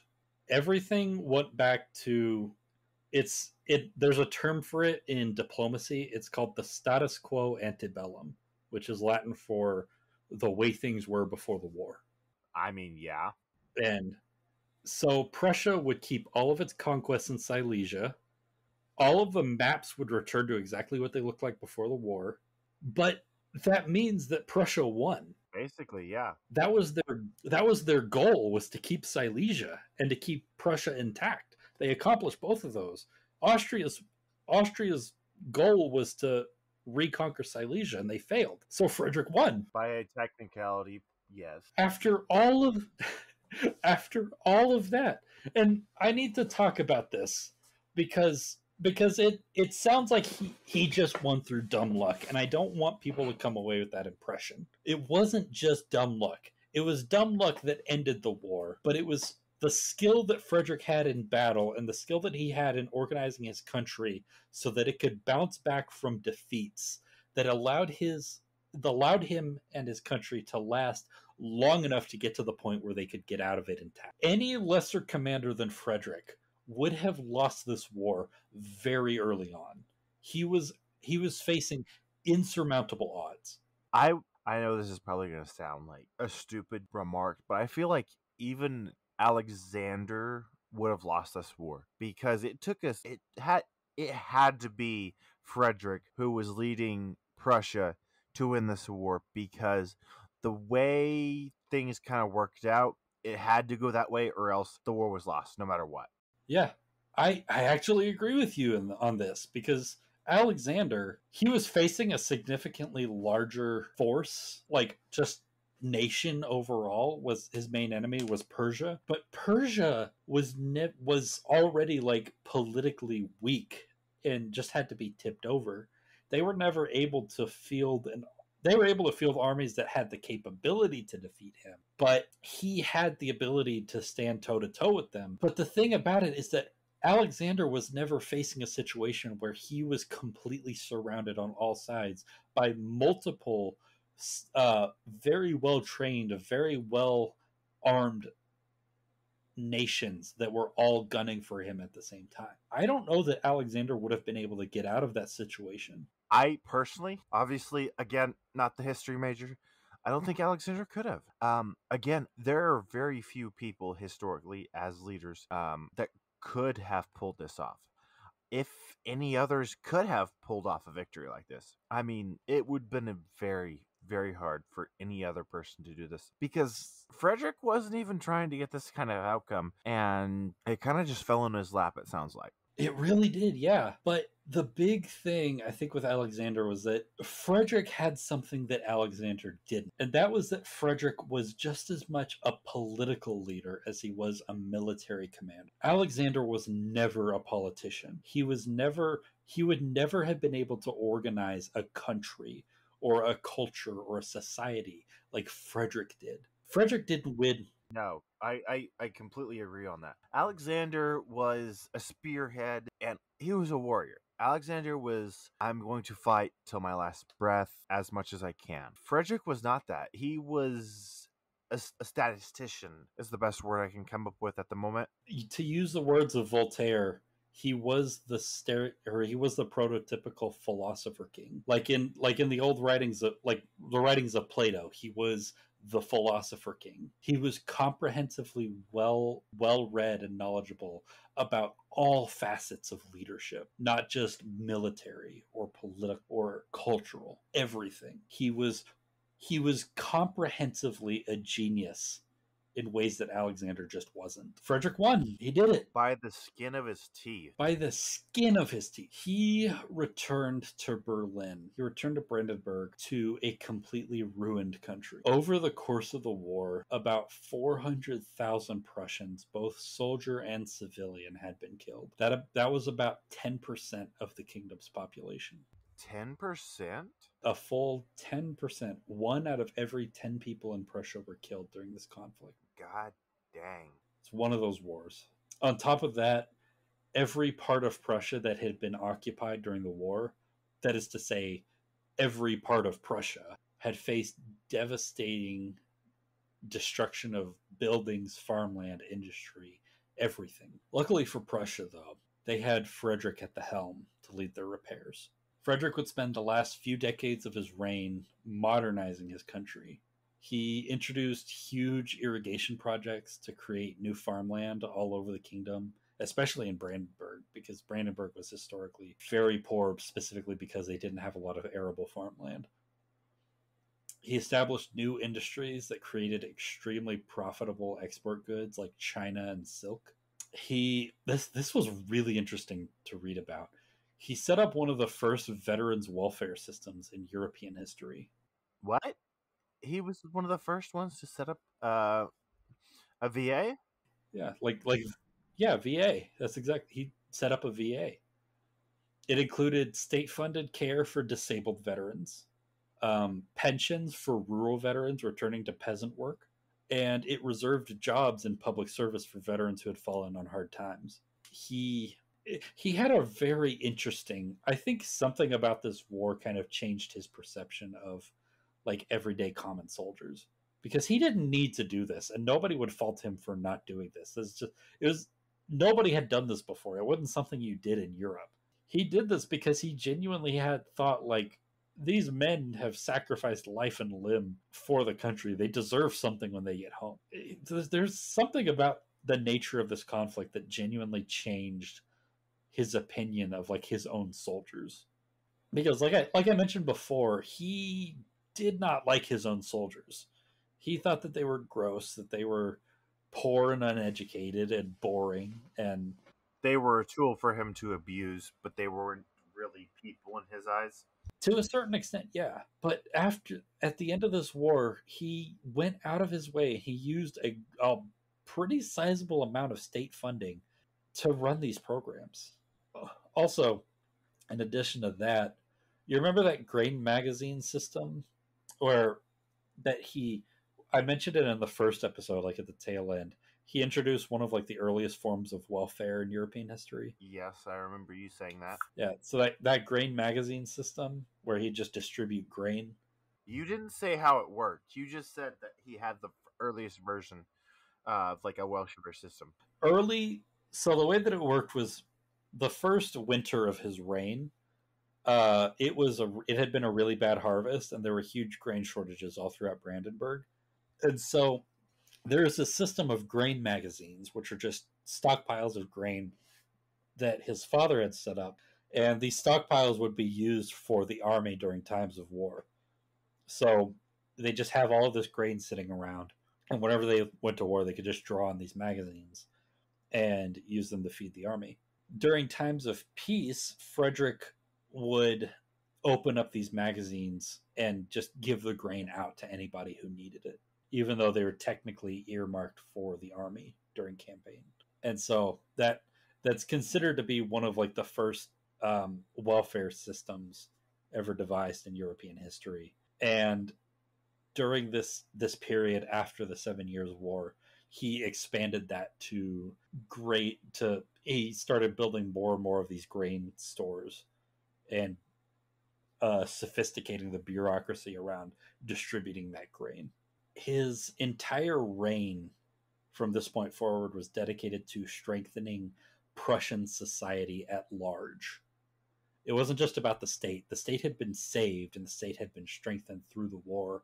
Now it was time to use the state to give back to the people who had sacrificed for it. That was the mentality that he had going into this. And so, as a result of all of these efforts, and because he was just such a brilliant administrator, Prussia ended up coming out of this war even stronger than before the war, which is something that cannot be said about many of the other belligerents of the war. That sounds like a downright impossibility. Coming out of that war sounds like it devastated everyone, no matter who you were. There's no way you come out of that stronger. And yet somehow he did it? There's something very important and very fascinating that I'd like to talk about. And that is I really, when I was writing out this script, I really had no idea how to put it into words, but I wanted to talk about the idea of Prussian patriotism, because during this war, the people of Prussia began to develop their first sense of like Prussian identity, and they started to demonstrate what we would call like nationalism or patriotism towards the idea of being Prussian.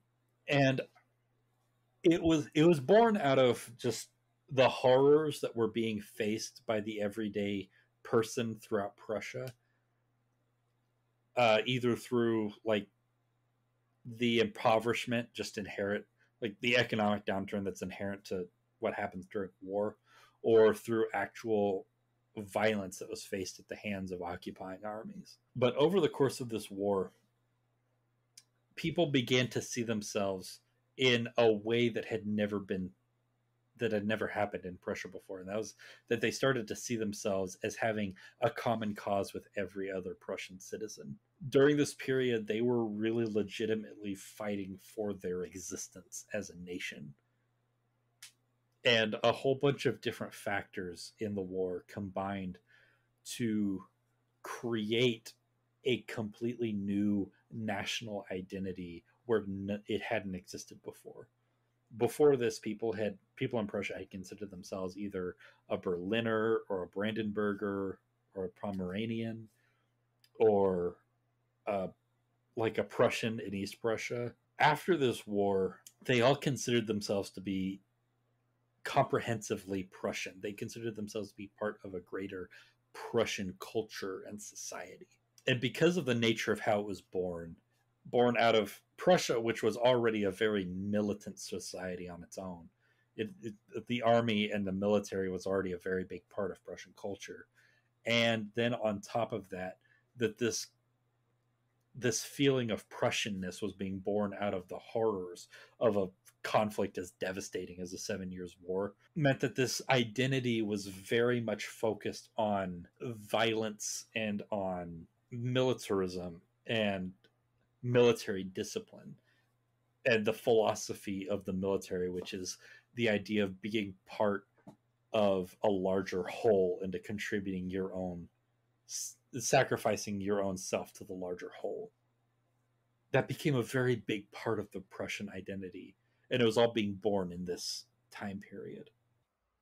Uh, so, how did it get born with all the loss he had before?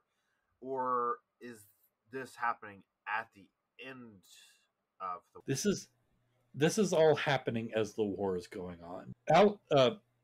Frederick already had the respect of his people, the respect of his subjects, of the Prussian people.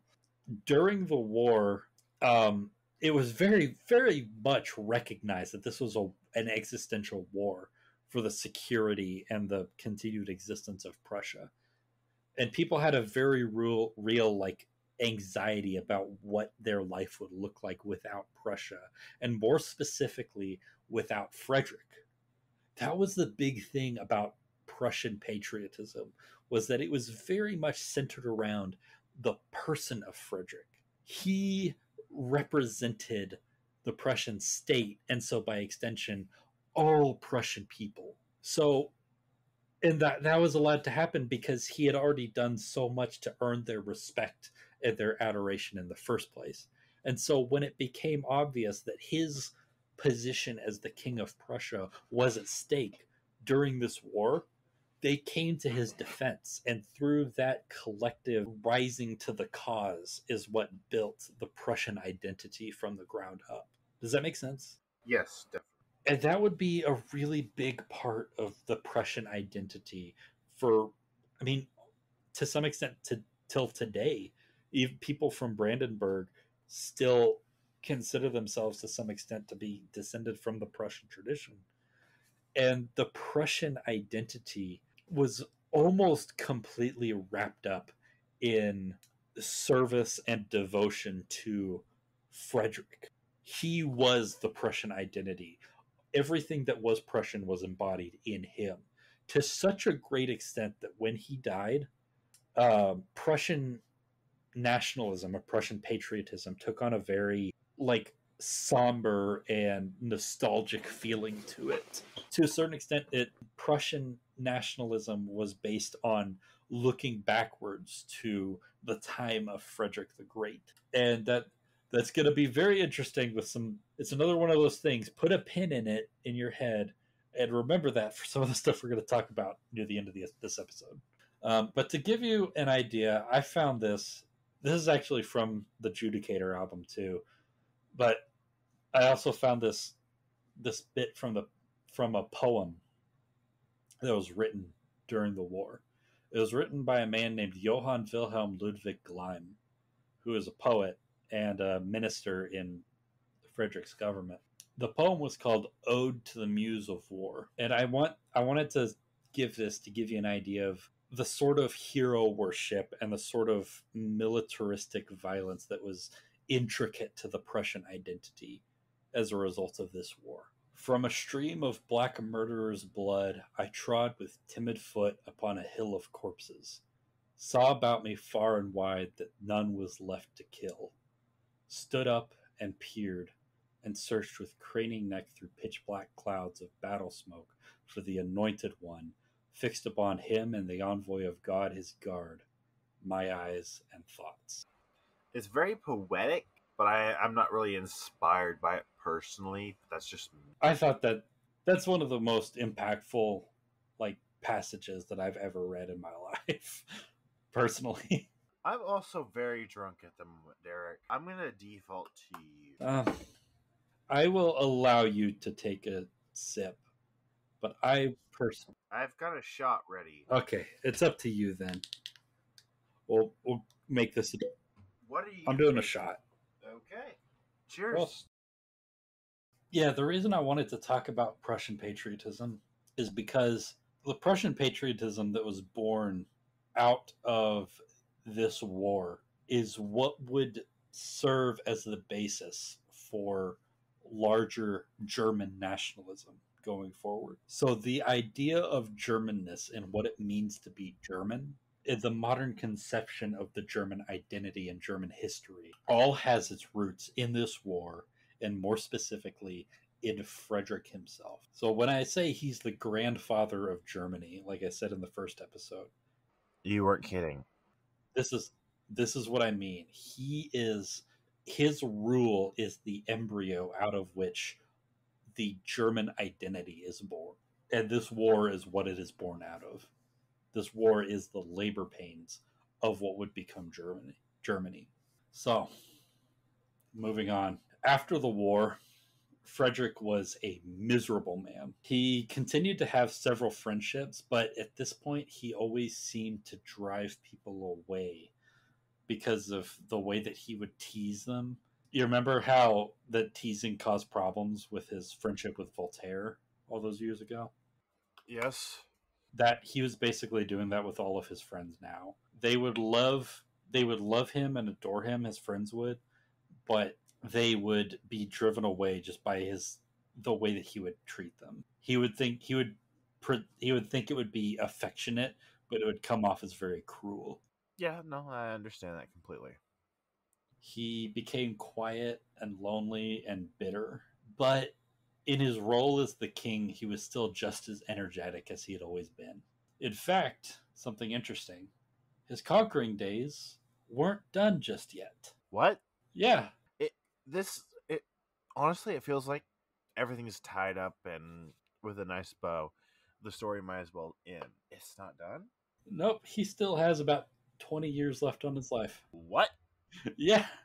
Don't worry, we'll get through it pretty quickly. Not a lot happens, but I'll get through the important bits. So, that gap of land that separated Brandenburg from East Prussia, that was owned by Poland, which you remember how kind of how that setup looked? Not really. So there was Brandenburg, and then there was a bunch of land owned by Poland, and then there was East Prussia in what's now northern Poland, but that was owned by Prussia. Okay. It's very, very confusing naming.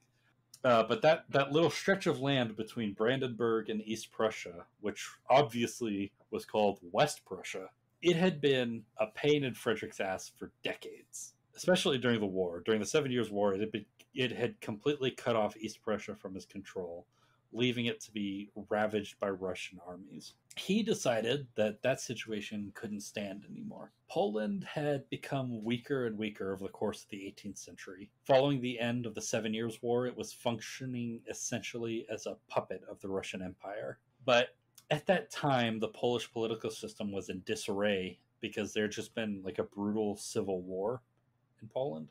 And the puppet king was starting to become a little too independence-minded for Catherine's comfort. And so Prussia, Austria, and Russia formed a secret alliance and organized what lands that they would carve out of Poland in an invasion. And so on September 22nd, 1772, so this is about 9 years after the end of the 7 Years' War, all three of these armies invaded Poland on the same day. The invasion itself was pretty much bloodless because there wasn't much of the Polish army left after so many years of mismanagement. The invading armies entered and occupied their respective parcels of land pretty much without a fight. This wasn't really a war since there wasn't any fighting.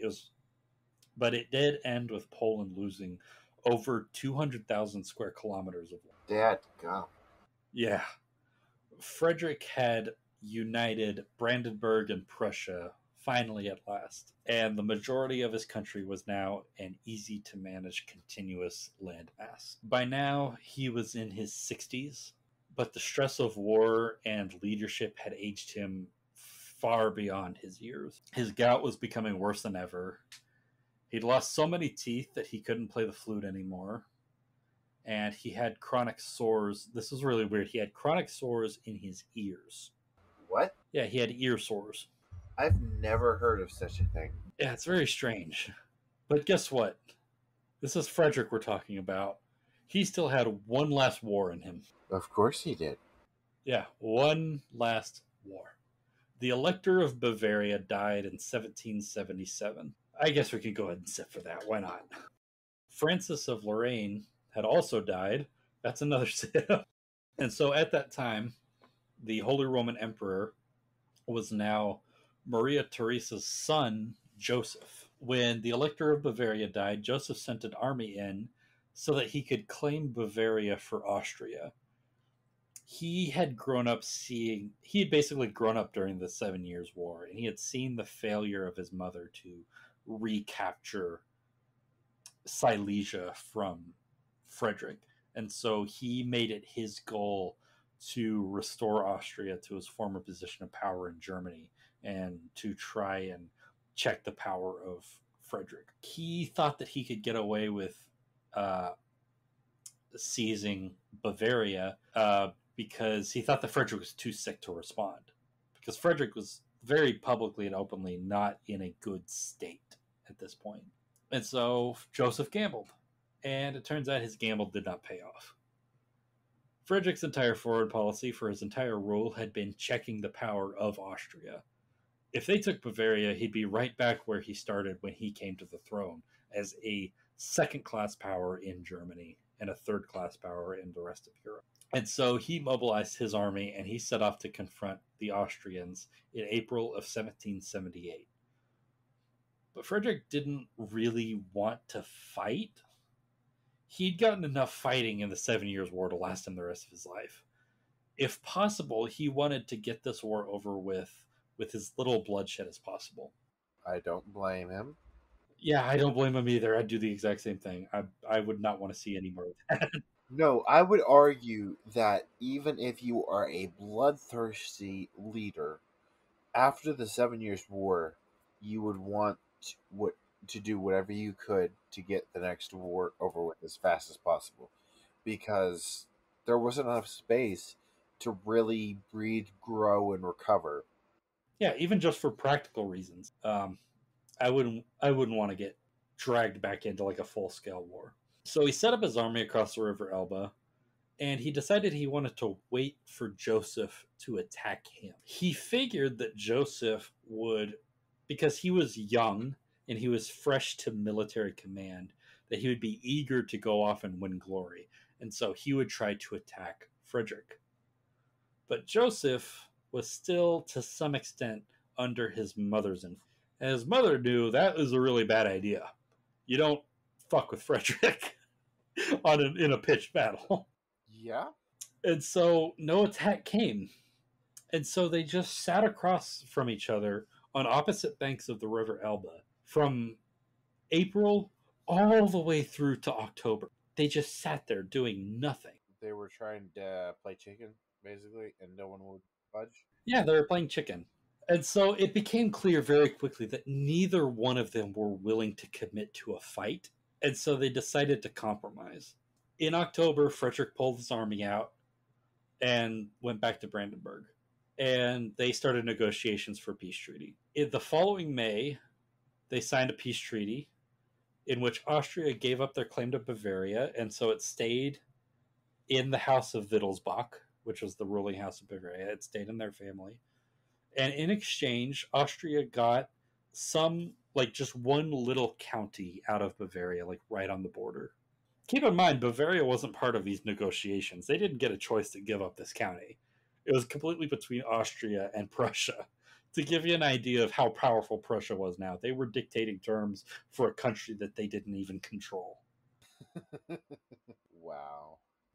This war came to be called the Potato War. I love that. Yeah, because when both of them were just sitting on their asses watching each other across the river, their armies became reliant on scrounging the local countryside for food.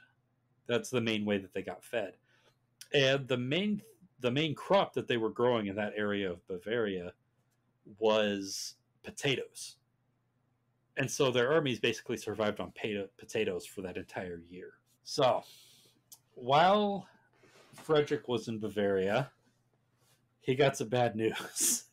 When does Frederick not get bad news? um, in May of 1778, just a month after he arrived in Bavaria, Voltaire died. And he was genuinely devastated because in the years after their very public falling out, they had actually picked up a correspondence again. And Frederick was under the assumption that they'd actually repaired their friendship and that they were still friends. And so he was very, very emotionally hurt when Voltaire died. Frederick would not live long enough to find out that Frederick had actually been writing a whole bunch of shit about him. Like for his entire life, Frederick had dedicated a good portion of his free time to writing memoirs about his time with Frederick and just filling them with complete fabrications that made Frederick look bad.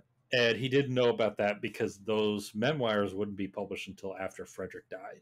And so it's a really weird situation. Frederick was genuinely grieving for Voltaire's death, but Voltaire didn't really like. Voltaire was an asshole. So yeah, that's that. That's Frederick, or Voltaire's gone now. The last few years of Frederick's reign were very quiet.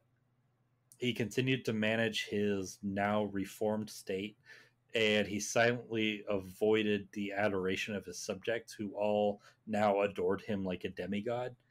He spent most of his time just trying to avoid people generally, but especially like his own subjects. Imagine like the most famous celebrity you can think of and like knock that up to 10. The last political decision that he would make as the King of Prussia, I thought this was really interesting. The last decision he made was the signing of a document that was called the Treaty of Amity and Commerce in 1785. That treaty opened up commercial trade between Prussia and a young new republic in Britain's former American colonies called the United States. Prussia was the first European power to formalize trade relations with the US, and the treaty document itself, the actual piece of paper, bears the signatures of Frederick and George Washington side by side. I thought that was really cool to find that out. I need to find a picture of it because that sounds like it'd be really cool to look at. It does. At midnight of August 17th, 1786, the king woke in his bed in Sensushi, and he was having trouble breathing. He went into his library and he sat in his armchair, sitting up straight so that he could ease his breathing, and he was having a quiet conversation with two of his servants. After a couple hours of just quiet, gentle conversation, his eyes started to get heavy, and he slowly lowered his head and he fell asleep, and he would never open them again. He was 74 years old. And that was it. That was the end of Frederick the Great. This man did so much. He did so much. I'm impressed even after Alexander the Great. Like, he did some more impressive things than Alexander, just based on his resources, to be honest. Alexander had so much at him that he could have done whatever he wanted. It didn't matter what he had access to. Alexander had that charisma that it didn't matter if he should have done it. He did it, and he had no questions asked. That and Alexander was known for escalation after escalation after escalation. It didn't matter for him. Frederick, I don't feel like was. Frederick was a pragmatic man. He just did things that he felt he needed. Yeah, he was... I was about to say he was pragmatic to a fault, but he really wasn't. He was pragmatic in all of the right ways. Even at the moments that he was at his most emotionally vulnerable, he kept a level head in situations where he was needed. And that's not something we can say about Alexander. Definitely not. Alexander almost never had a cool head. He never had a cool head. And it was an asset that Frederick used to change history forever. If Frederick had been a little bit more like Alexander, we would not have gotten modern Germany, at least not in the form that we know it. We wouldn't have gotten a strong Prussian state like it existed, the kingdom of Prussia that defeated Napoleon. We wouldn't have gotten that. But yeah, there are few individuals whose legacy has had as much impact on the modern world as Frederick. Every just in the con It's insane that we don't teach history with more context than we do in America. Like, this is important. Like, even a precursory talk about Frederick the Great would be important. But he was never even mentioned in my schools. I don't know about yours. I never learned about him in like public school. I found out about him through other like just my own research in history. I want to talk about before we head out. I want to talk about the legacy that he left behind and the ways that he affected Germany and by extension modern history. Everybody was affected by his leadership. In the context of the 7 Years' War, every nation in Europe was irreversibly changed by it. Poland, of course, Poland would suffer 2 more partitions after Frederick's death, and the third partition would completely devour Poland. They would cease to exist as its own nation, and they wouldn't come back for over a century, not until the end of World War One. Damn. Russia, despite their lack of success in the 7 Years' War, they had permanently intruded themselves into the geopolitics of Europe, and their relationship with Prussia would be a defining feature of world history all the way through the 20th century. The end of the war marked the beginning of Britain's dominance in India, and the little island country, England, would control the subcontinent on the other side of the world until 1947. Speaking of Britain, the American front of the war, which is referred to by Americans as the French and Indian War, would put the British government in deep, deep debt, which would prompt them to raise new and intrusive taxes on the merchant classes of the American colonies. Those taxes would prompt.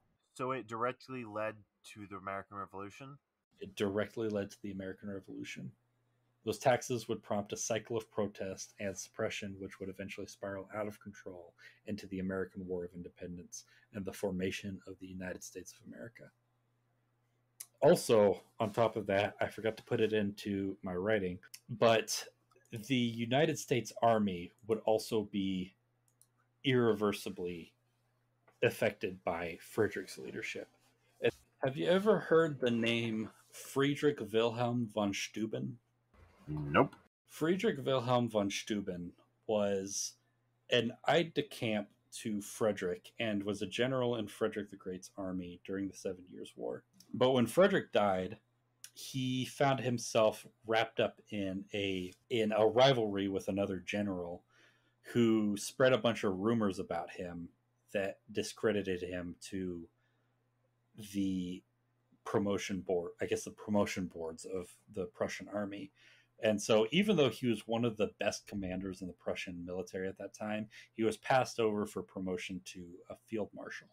And so he bounced around Germany for a little bit looking for new armies to serve until he eventually was invited to come and join the Continental Army during the War of Independence by an associate that he had in France named Benjamin Franklin.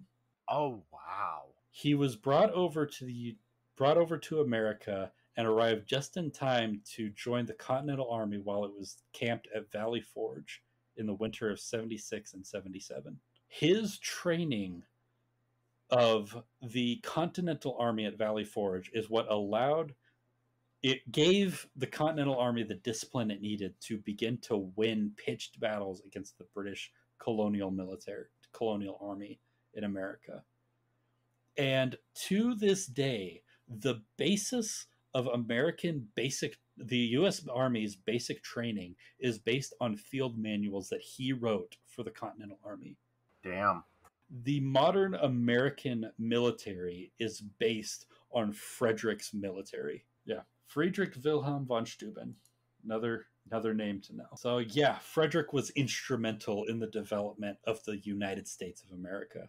We would not be here without Frederick. In an indirect sense, but yes. In an indirect sense, but nonetheless, it wouldn't have happened in the same way if it weren't for him. France got it probably the worst. They had the worst outcome out of the 7 Years' War.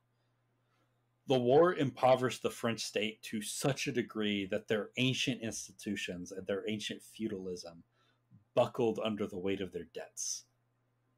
That the bankruptcy of the French state is what directly led to the Revolution of 1789 and which was the French Revolution.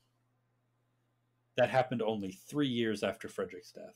That doesn't surprise me. And in France, after a decade of coups and of reigns of terror, Napoleon Bonaparte would finally rise to become the Emperor of France. And he would go on a conquest of all of Europe. And Napoleon was a very ardent reader of military strategy and history. And the one man who was most influential in his development, the development of his military ideas, was Frederick. Oh, goodness.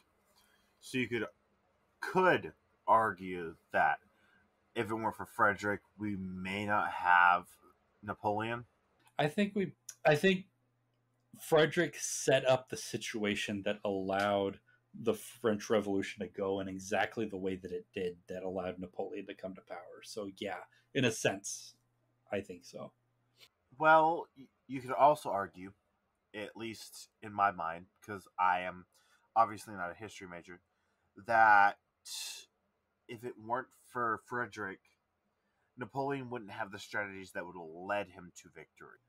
No, because he was still like, he was a brilliant military genius in his own right, and he had lots of history. Like another one of his favorite, like two of his favorite, besides Frederick, two of his favorite generals to study were there's another Prussian another Prussian general. I can't remember his name, but another Prussian general and Julius Caesar.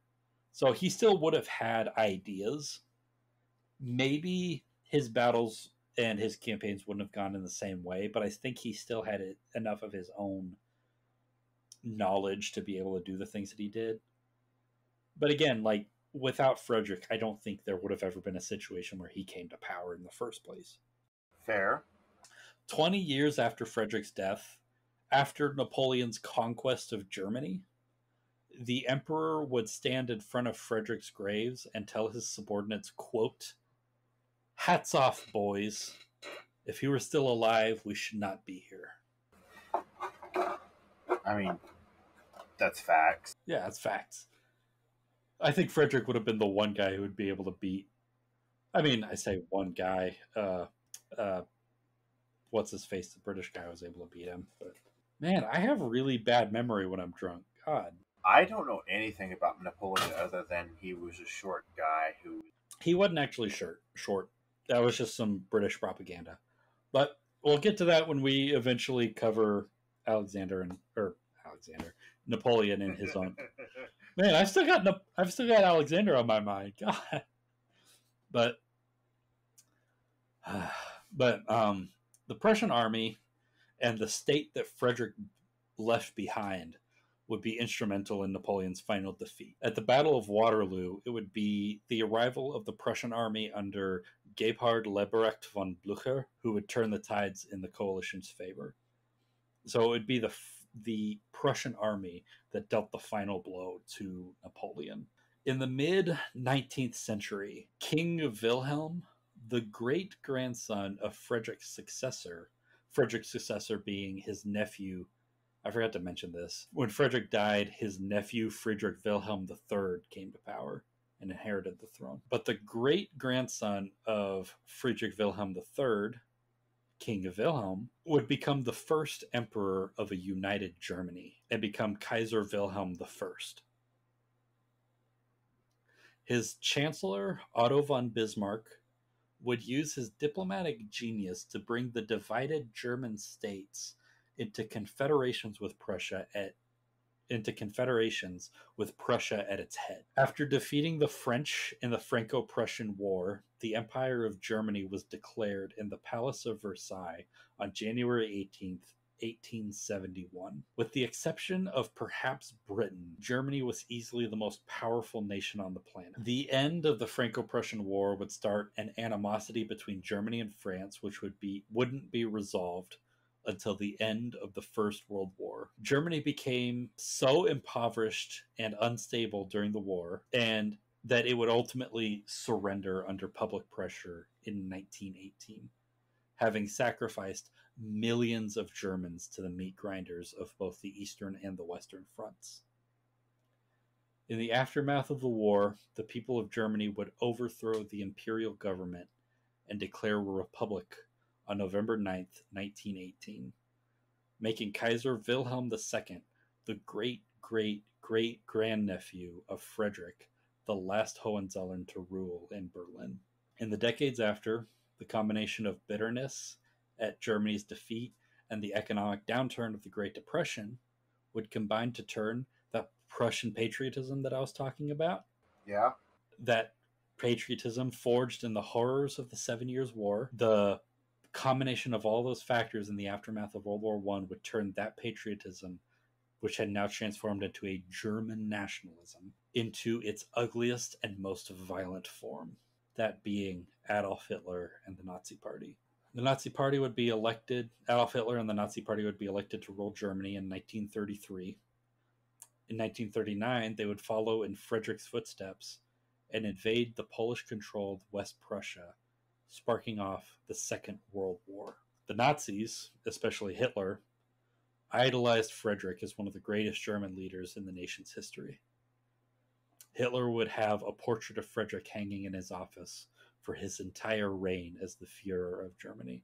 That's pretty fucked. It was hanging on the wall of his bunker when he killed himself on April 30th, 1945, surrounded all sides by advancing Russian troops.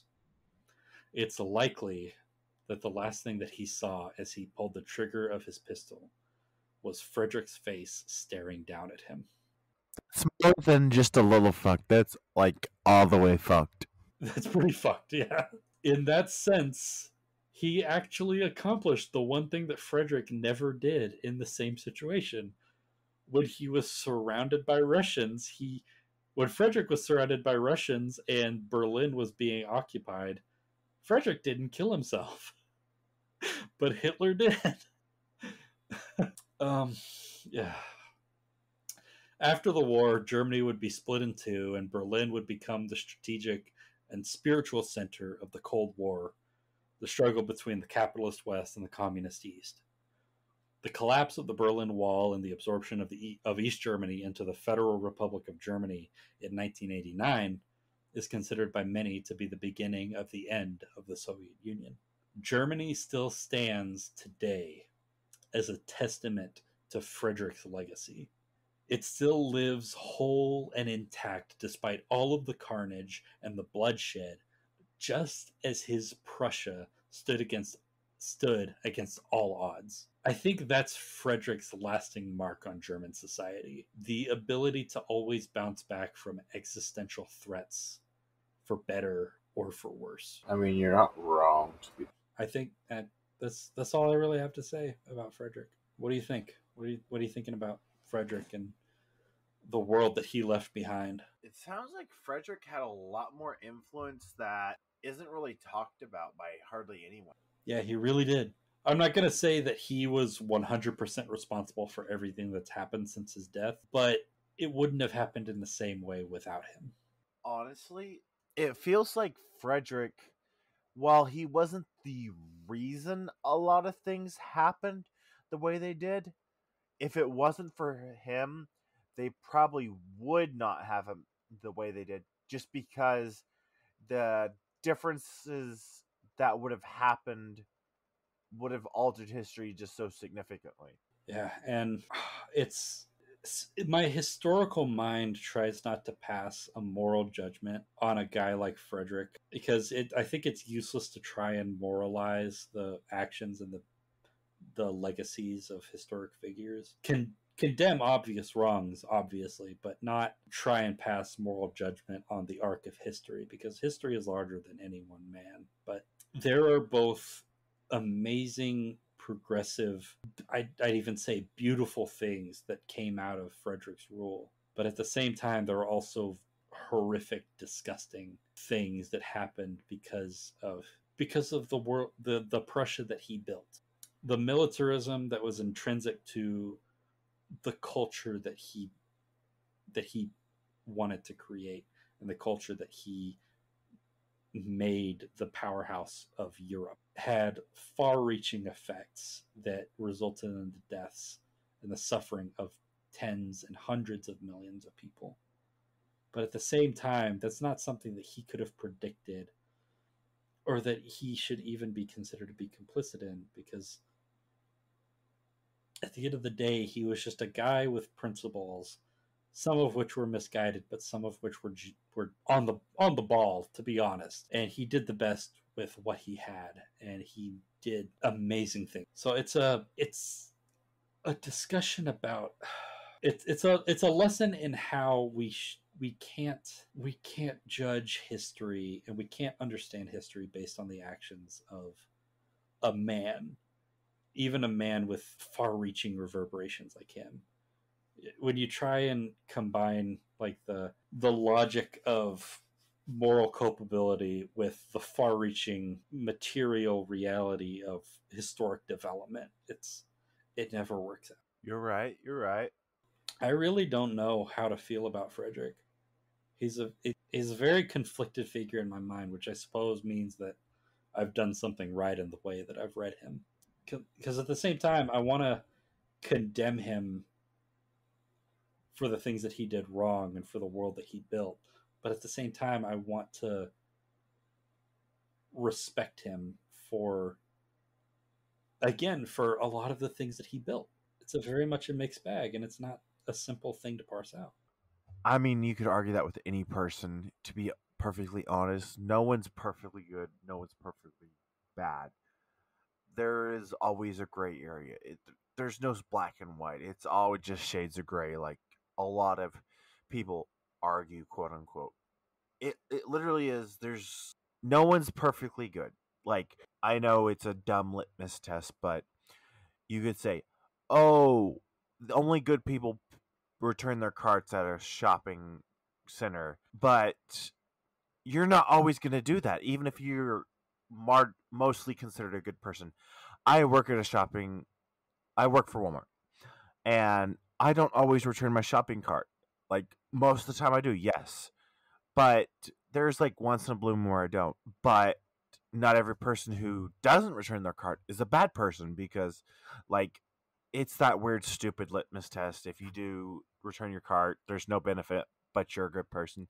If you don't, you're not doing something bad, but you're still not really a good person. It's a it's it's something that I struggle with a lot of historic figures is people that I want to genuinely revere, but I can't help but keep in the back of my mind like all of the intrinsically like intrinsically bad things that are just a part of who they were. It's honestly, you have to appreciate, yes, this is a historical figure that got remembered that did many great things.